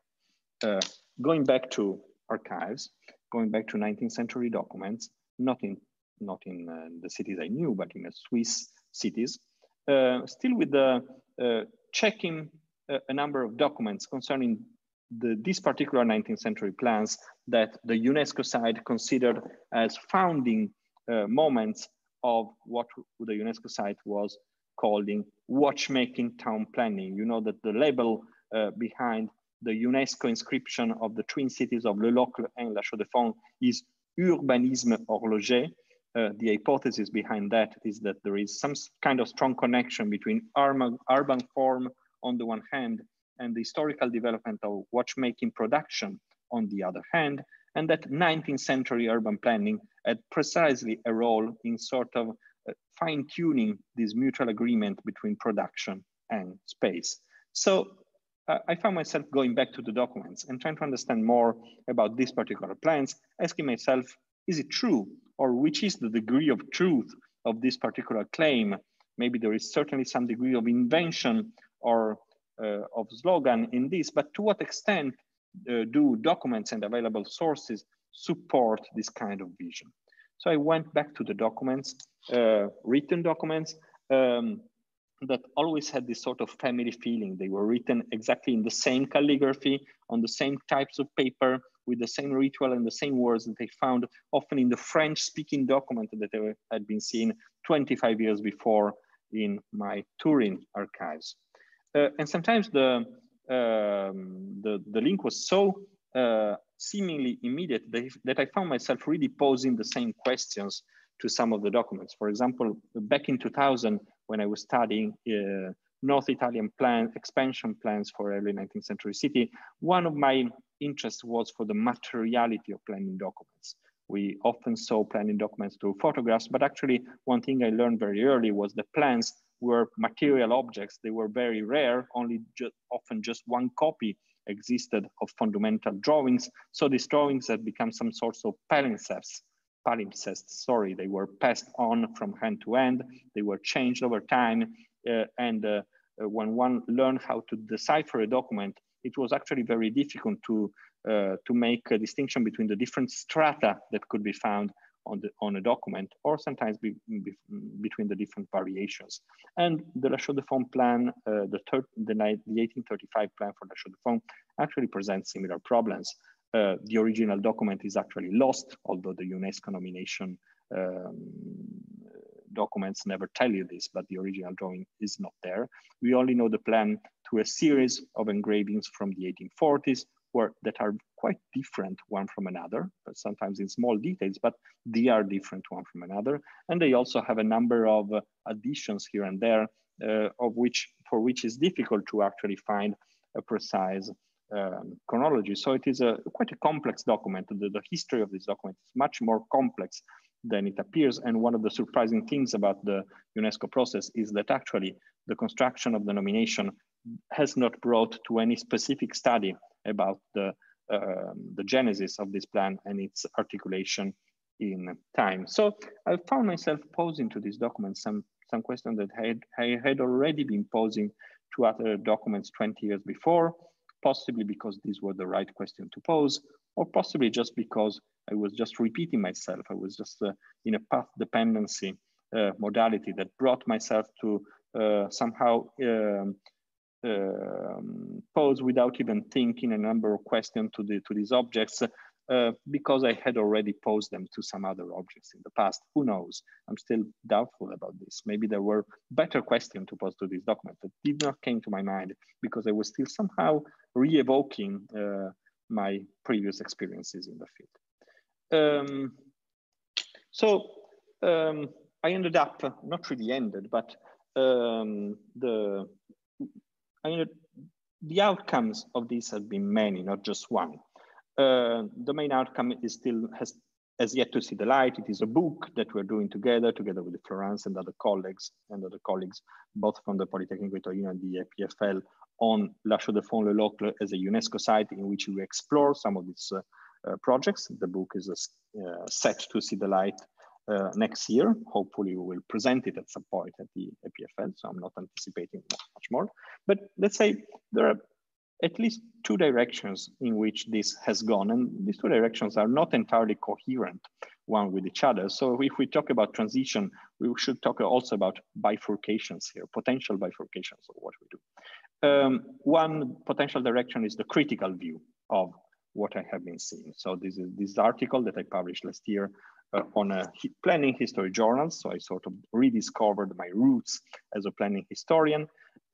Is an interpretation of the critical side of this, questioning public histories of urban planning.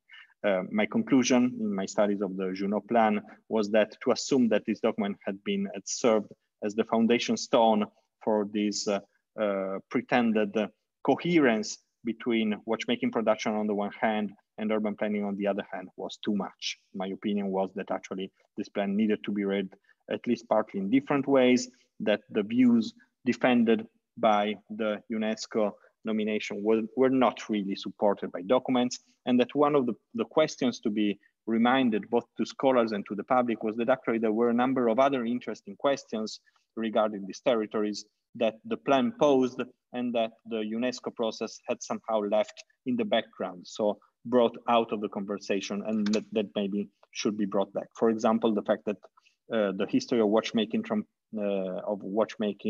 in the local La Chaux-de-Fonds is not an urban history, as the UNESCO site seems to suggest, but is rather a history which is really based on the intersection between the urban and the rural, and on the intermediate nature of these territories, which were no less rural than they can look today as urban. But I'm not going to develop this. But so this is the critical point of view, sort of assuming the pose of the 19th century planning expert, observing documents and somehow criticizing, if not occasionally demolishing, some public narratives concerning these plans that look, let's say, disappointing to say the least, which was actually not a very difficult task in this particular case. But there is also the other face of the medal, which was already partly suggested here, but which I'm coming to think more often right now, because it is true that watchmaking town planning narratives were quite disappointing, actually. But on second thought, I also remain with the feeling that although the hypotheses behind the UNESCO nomination of La Chaux-de-Fonds were not demonstrated, still the questions were interesting. To pose a specific question between about the links between urban planning, watchmaking production, and the organization of urban space was an interesting thing to do. This kind of research questions needed to be developed. And actually, there was something good in this UNESCO nomination because it had brought back to public attention a theme concerning the history of La Chaux-de-Fonds, Le Locle, and possibly other European cities that planning historians, as professional historians, had somehow neglected in the recent past. So once again, I find myself divided between, on the one hand, seeing the critical side of this and the superficial side of the public use of history that UNESCO sites make, and on the other hand, seeing the potential that these public narratives have for inspiring new lines of research in topics that somehow we tend to take for granted. So for example, I found myself recently writing a thing about the comparison between La Chaux-de-Fonds and Le Locle on the one hand, and the other hand, Nice, which is presently in the process of presenting a UNESCO nomination, a UNESCO listing request for the site of the city presented as Capitale du Tourisme de Riviera. The idea that Nice should enter the World Heritage List because it is the quintessential maritime touristic city, and it was the city that somehow invented touristic developments on the seaside. And Nice is doing this by developing the idea that, once again, early 19th century planning, you won't be surprised, contributed to shaping this seaside tourism side. So this really brought me back to square one somehow, because the urban plans that are the starting point and the reference point for this application are actually urban plans that were drafted in the first half of the 19th century by very much the same institutions that I was studying 20 years ago, because Nice was part of the Savoyard state before 1860. So everything was made following the models coming from Torino, but inflecting these models in totally different directions, in the sense that the idea was not to regulate urban expansion, but to use urban expansion in order to promote touristic activity. And once again, my impression is that maybe there are some flaws in this interpretation, and not. It remains to be seen to what extent urban institutions in the first half of the 19th century were really busy with promoting touristic activities or the presence of foreigners in the city. But still, the question is a good question. It's a question that deserves further investigation. So once again, we are facing a public history exercise which is not promoted by historians. It is promoted for other reasons that are very good things to say to planning historians, and that poses the problem of a potential of how to create a potential meeting point between public histories of cities on the one hand and specialized planning and urban histories of cities on the other hand, between scientific history of cities and planning and public uses of planning history, which are increasingly frequent in our cities. This is not really a conclusion. It's more of a step in something that is not a development. It resembles to some sort of increasingly circular development, incessantly returning to what one has been doing and occasionally finding some surprises. I have no idea or where this will go next, apart from the debate that will follow now. Thank you.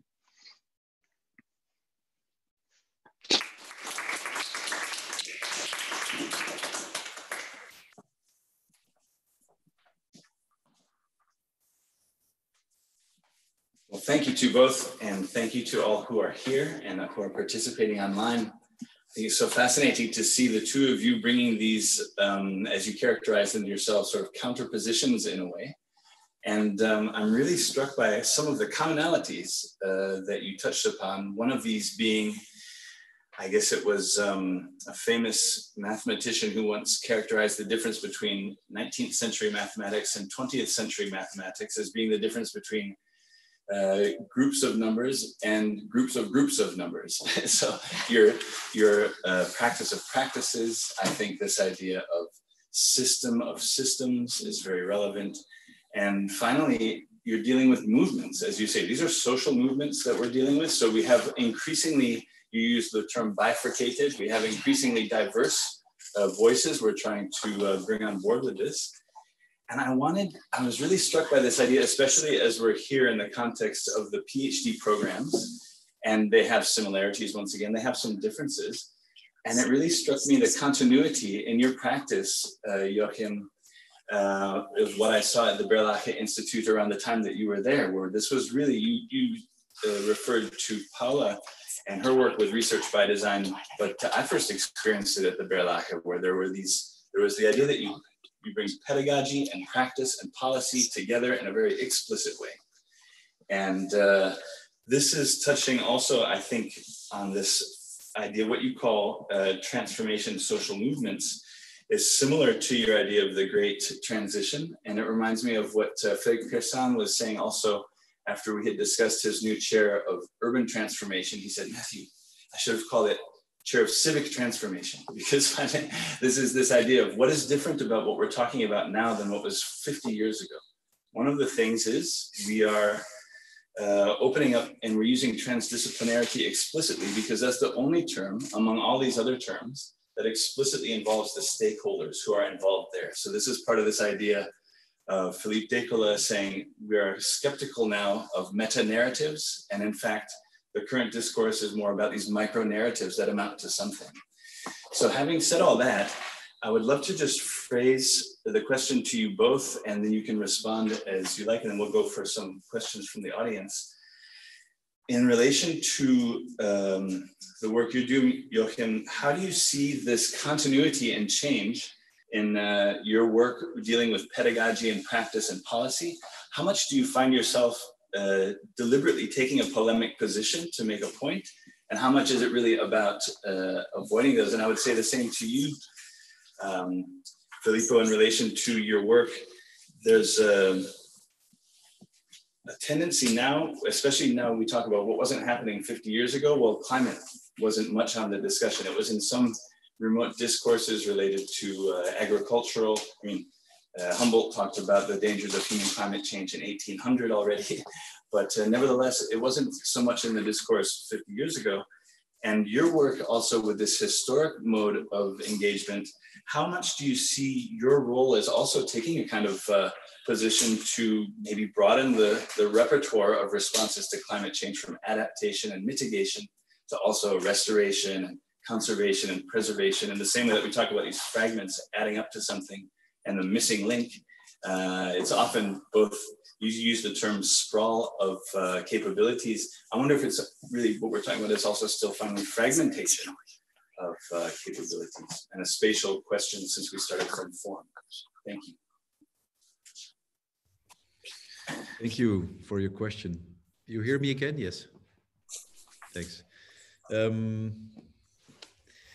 It's funny because when I finished my studies in Ghent, and that's even much longer ago than when you saw what I was doing at the Berlage Institute, when basically working quite a lot with Pier Vittorio Aureli, Elia Zengelis, Martino Tattara,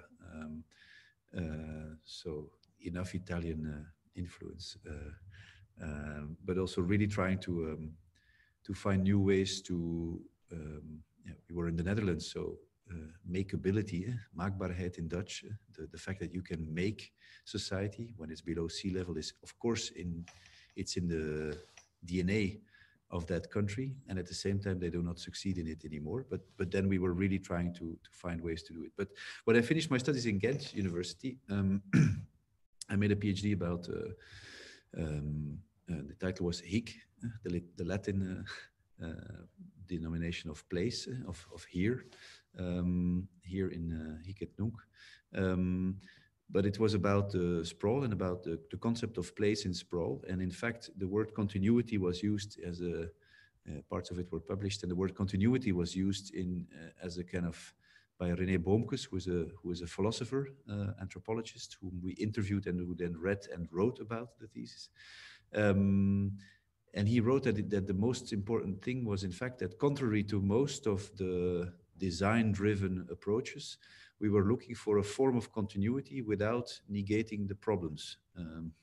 that were there. And I think that is still something where, yeah, where we're busy with. So as an organization, in the past 10, 11 years, I think we're more of a, we're doing something that in a way, if I would be really critical, I see very little in the places where I would expect it to happen, namely within governments, also within research institutions, my own university, Ghent, for example, to persist. We need to deal with the energy transition, to give an example. But in fact, we have all, we are stuck in a staccato of project by project, in an ad hocism, in often what is called not realistic and academic is what we do. But my reaction is always that the way that is now being, that the challenges are now being handled is utterly academic, in the, not in the beautiful word of that saying, but in the more populist use of that word, in the sense that non-realistic. So I really think this is a problem. And in that field, it's really a challenge to take a position where we have very different projects in the practice. So for example, we are working with farming movements, agroecological farming movements in an international consortium, an Urban Europe project, where we really try to push the boundaries, you could say. And we are not in the position to express the continuity before the provocation, but it's much more about pushing the boundaries. My lectures, and one of the works, the ways of working is the cultural products, from an exhibition to a book to a lecture. These are all moments to induce or to contribute ideas to a public field. There is my field of pushing. It's the field of pushing, but always as an invitation. But then quite a lot of the work we do, and the open space platform, for example, I showed with the diptychs and the triptychs, that is really trying, that's another type of work. It's inspired by the first and by the critical analysis. There I always like it's the pessimism of the intellect and the optimism of will. For me, the pessimism of the intellect also, Gramsci, goes towards rather hard analysis and provocations, but still trying to formulate them as invitations to then be able to continue with the optimism of will, and to find ways to group people around the table. And there it becomes nearly a combination of content, let's say of synergies in technicalities. So how does water work with food production and so on? Who is behind? It's understanding people and their little and beautiful sides, because otherwise you can't form coalitions. It's understanding the political game. If we are now accompanying the execution of a water landscape program, which we co-invented with government, which we call entrepreneurial civil servants, that is only working because we also made sure that the nature associations, the agricultural sector was around the table and made sure that they said yes. And that's a totally different work. That's actually really a coalition building, where the content is both, it's really provoking, but more to invite. It's not to say you're wrong. It's more to say it's not to say you're wrong. It's to say we have a shared question. Do you agree with that? And from the shared question, can we move? Can we bifurcate in 7 directions, or could we choose one direction? And that's, I think, part of the work we're doing. So I like the play between continuity and provocation. Is actually, Michiel de Hane is our president of the non-profit association, as a professor from Ghent University. It's actually one of his remarks all the time. Can you make clear whether you're now in the role of bridging actor, boundary spanner, or are you now in the role of pushing the limits of the space we deem the logical space of action? And I think it's the yin and yang of what we do, both of those.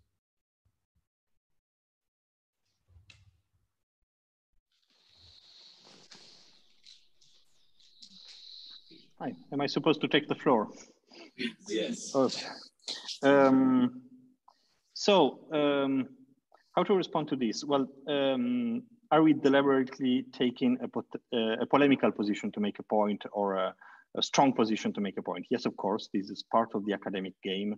We all know that. It's been part of the academic game for some time. And I think no one knows this better than your PhD students, who are really busy and struggling with this all the time in an extreme competitive world. So we know how it works, and sometimes we force the terms of what we do or say precisely in this direction. So I'm eager to accept, let's say, this kind of game, but there are different ways to play the game, actually, and this is not the only dimension. Maybe one aspect of the transition I was trying to outline before does have to do with the fact that the academic game is not the only game that we have to play now, and maybe it's becoming increasingly unimportant from certain points of view.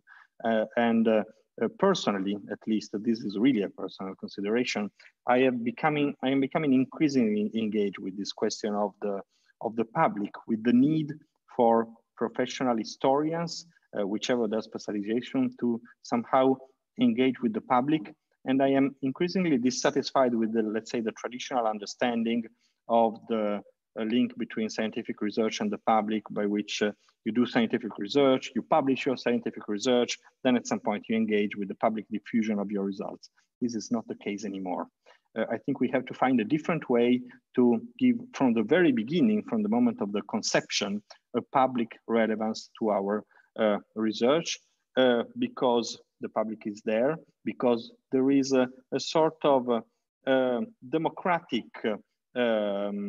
challenge to be taken there about the relevance of our research for different people, and also because it's not just me wanting to engage with the public, but it's also the public that engages with me. I mean, I could stay in my room all the time and just looking at my books, but there is an increasing number of narratives out there and public positions out there regarding precisely the things that I'm studying, regarding planning history and urban history. My impression is that over the last few years, public narratives on the history of cities and on the history of plans have become an overwhelming presence in our experience of cities for political reasons, for conservation reasons. They are everywhere. They are much more widespread than the work of planning historians, actually. So maybe this creates a totally different situations in which the very goal and raison d'etre of planning history and urban history has to be somehow rethought. And I'm not sure of what this means.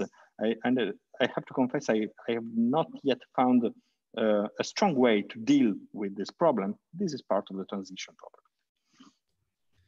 Can I maybe react to that? Because I see a really direct link now between what you just said and a lot of what we do, but what I did not express yet.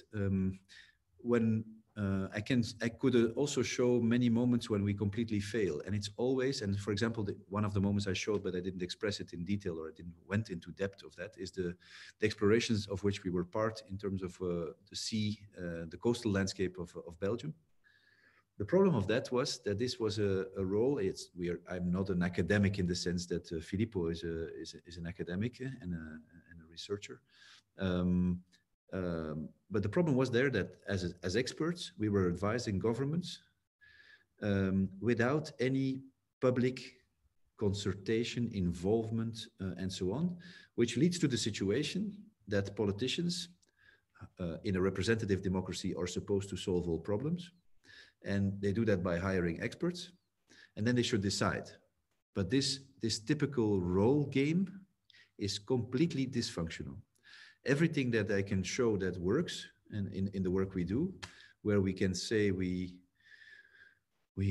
have a little breakthrough. I would always be very cynical at the same time, because it's little is an important word in the phrase I expressed. But at least we know which step we took. Is when you can play at least in from three or more corners. I can give a very clear example. There was a plea from the former government architect in Flanders, and the word has become betonstop, stop using concrete to pave the whole territory. That was a term that was also used in the policy making.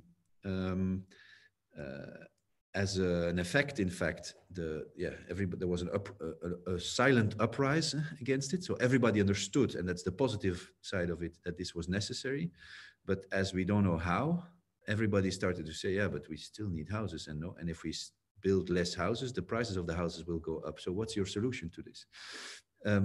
We then started to think with a group of experts, amongst others, Freek Perseno and Michiel de Hane and others.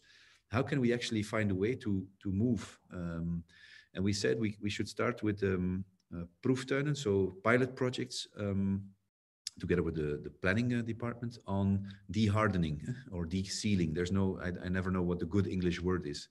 And the cabinet of the minister said, no, this is not the moment to launch this to the public. To say beton stop and now we will do it. No, I can't do that. That's an expert advice. I can't do that. But we said, let's launch a forum, a de-sealing forum. And we ask all the initiatives that are ready to do it to come together. And when we had around 40 inscriptions, the cabinet suddenly said, yeah, but this is interesting. And I just have to decide about what to do with 5 million euros from the climate fund, which we have to spend this year. Let's spend it in these pilot projects. Inscriptions go to 80. And we have a forum. And so why? Because in fact, you use from the beginning, the public, a form of democratic system. It's far too easy, but it's a form of democracy of doing. You can't do what is right because you think it's right. Being right does not help us move. I think in that sense, the relevance of what you just said, Filippo, about research, and I think it opens a complete different track about what you see and how a plan is lying and not lying, and because that's what plans always do, lying in part. It's in the genes of plants. Is engaging the public makes sure that you get a completely different narrative, but also a kind of different entry to the changes or to the study you make. I'm talking more about getting it done, and you're more analyzing how it came into being and what is the value of certain parts of it, and the lie or the, let's say, or the narrative that is overly constructed, that is part of it. I think this is really a crucial insight where I see continuously and on a day-to-day basis that the newspaper are filled with mobility experts with a plea for another mobility system. But I'm always, I find it so sad because they are always right and stuck in being right. And they are frustrated. They are really becoming cynical because they are right.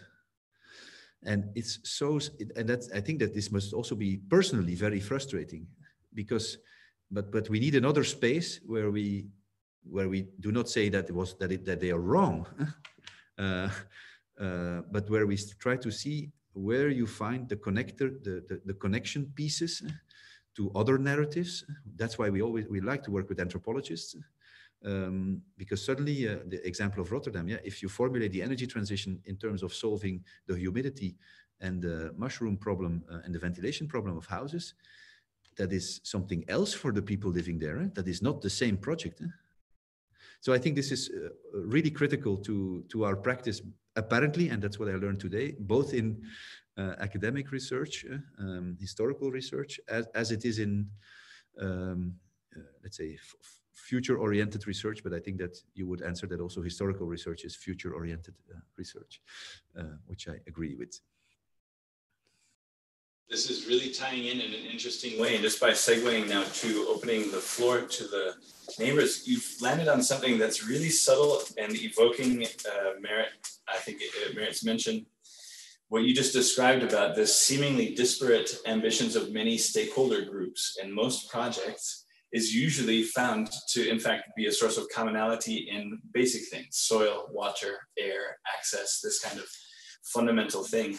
And this ties into, yes, exactly. Maybe also it's partially provisionally responding to your question, Filippo, about how to move forward. I wonder if a structural reading where we can really see, for example, we're accustomed to seeing the Venn diagram of society, economy, and environment as though they're somehow independent of one another.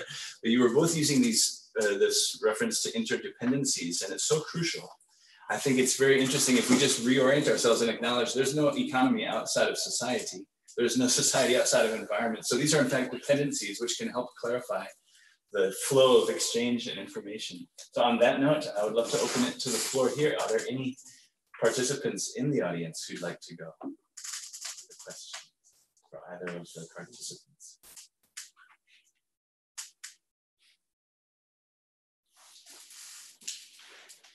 So nobody jumping up at the moment. Maybe there's somebody online who is participating that would like to raise a digital hand, as it were.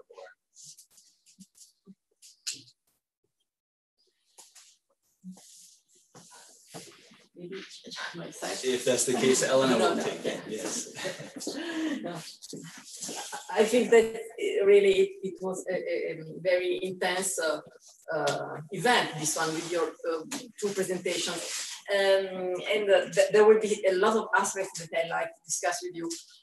But I'd like just to underline one.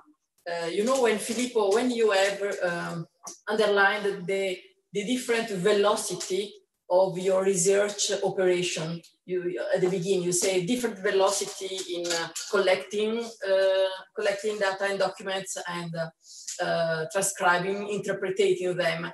And it's a question that I really would like that you could ask yourself both your relation to the speed and the velocity of what you do.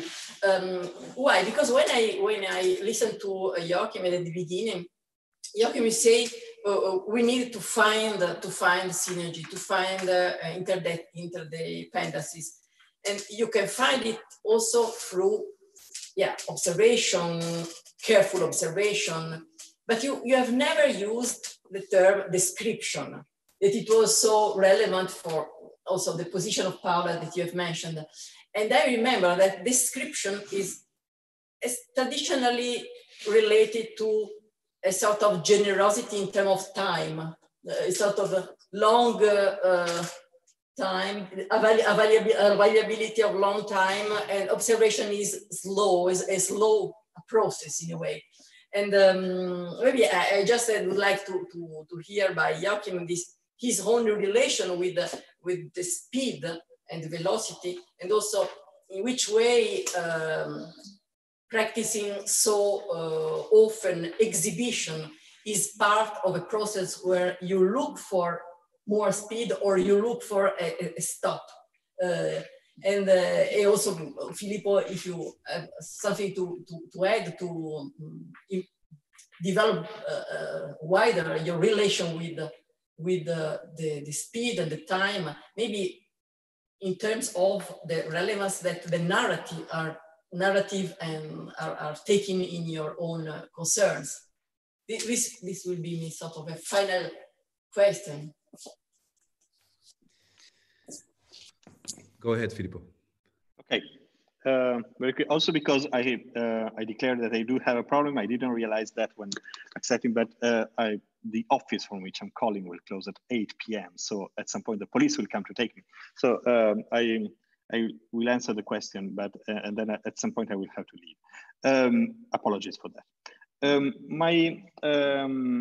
Well, this relation with time is very, very complex, I think, in my research experience and in what we do. The example I presented was an example of things that were going very slow at the beginning of my studies in a certain field. Now things are much faster. I mean, I go into an archive in some parts of Europe or Italy with my, not even a camera, I bring my iPhone, and in basically 2 days, I bring back with some 10 gigabytes of pictures that contain an entire archive. So this is a different way of working, not necessarily better, but certainly totally different. So from this point of view, we can gather an impressive amount of information in a relatively limited time, at least in certain conditions, because there are still, in my field of research, there are still some areas in which research has to go very slow, but still, I am still very slow in some things I do. So for example, I've even become slower, possibly as a reaction to this in some things I do. For example, the writing process has not become quicker. On the contrary, I try to to make all sort of experiments in order to make it slower, if possible. I complicate my life in impossible ways because I have the impression that to have some obstacles that need to be passed is a way to force oneself to reflect about what you do. So maybe there is a certain, at least in my personal experience, but this is very subjective, I guess. We are reacting to this situation in different ways.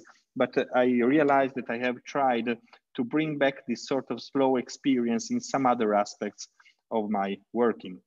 Then there is a third point, is that sometimes I have become faster because of experience. There is something, I think this applies, it is not, this does not just apply to research, but to our professions. Expertise means also having become faster, not because you repeat the same procedures, not necessarily because of that, but because your past experience combine to let you react to situations in a totally different way. You don't have to reinvent categories every time.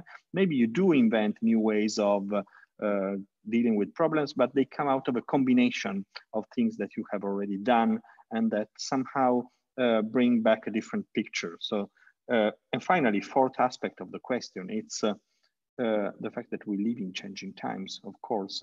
I don't know whether these times are accelerating or not, but the questions that what stays around us poses to our role as researchers, the questions that we pose to documents as a reflection of the environment in which we live are really changing. So, and this kind of pressure of time is something that I'm feeling very strongly in my daily work, both in teaching and in researching. It's not just about researching, it is about the changing environment of the universities we live in, the changing identity of students, the changing questions they pose, which in turn bring other questions to the surface, etc.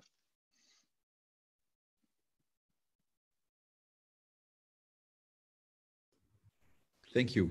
And if I don't see you anymore, thank you for meeting again, Filippo. Sorry. Time.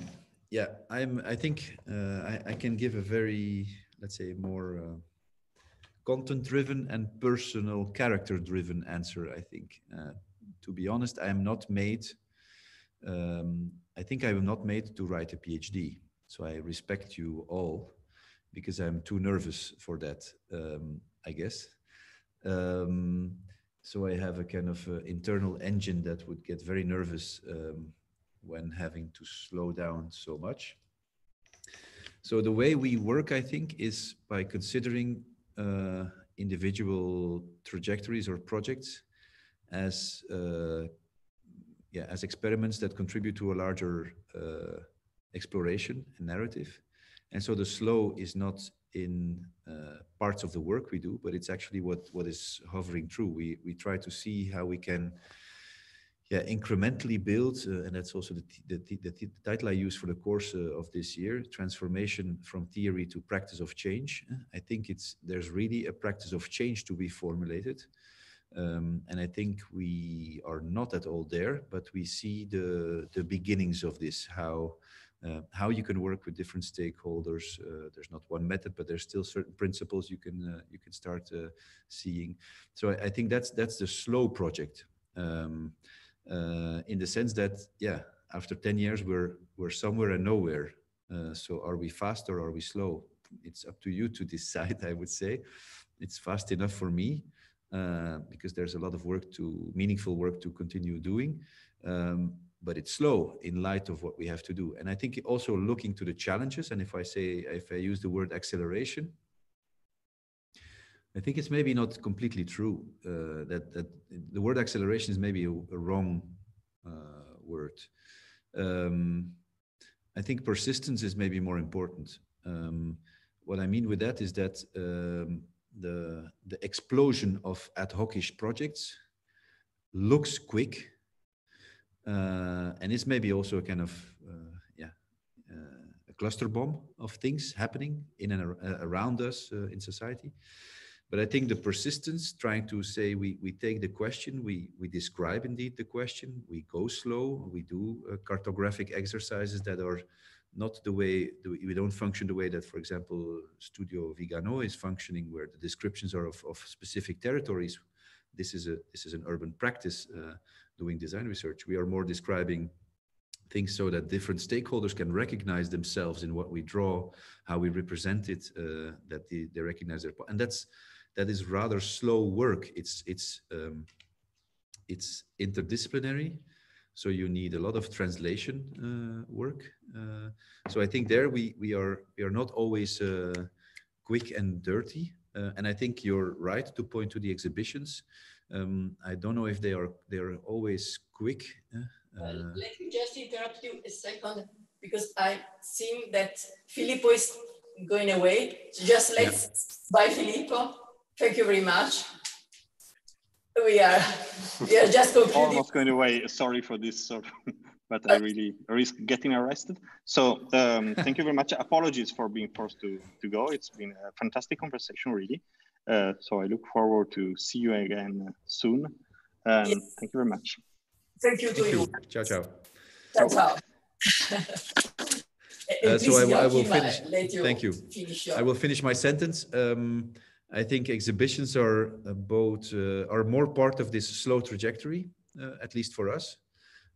We are not a cultural institution that produces exhibitions with many different curators that tell their own individual story as an ad hoc-ish project to make a program of exhibitions. We are seeing exhibitions as a form of, as an instrument of this incremental knowledge building system.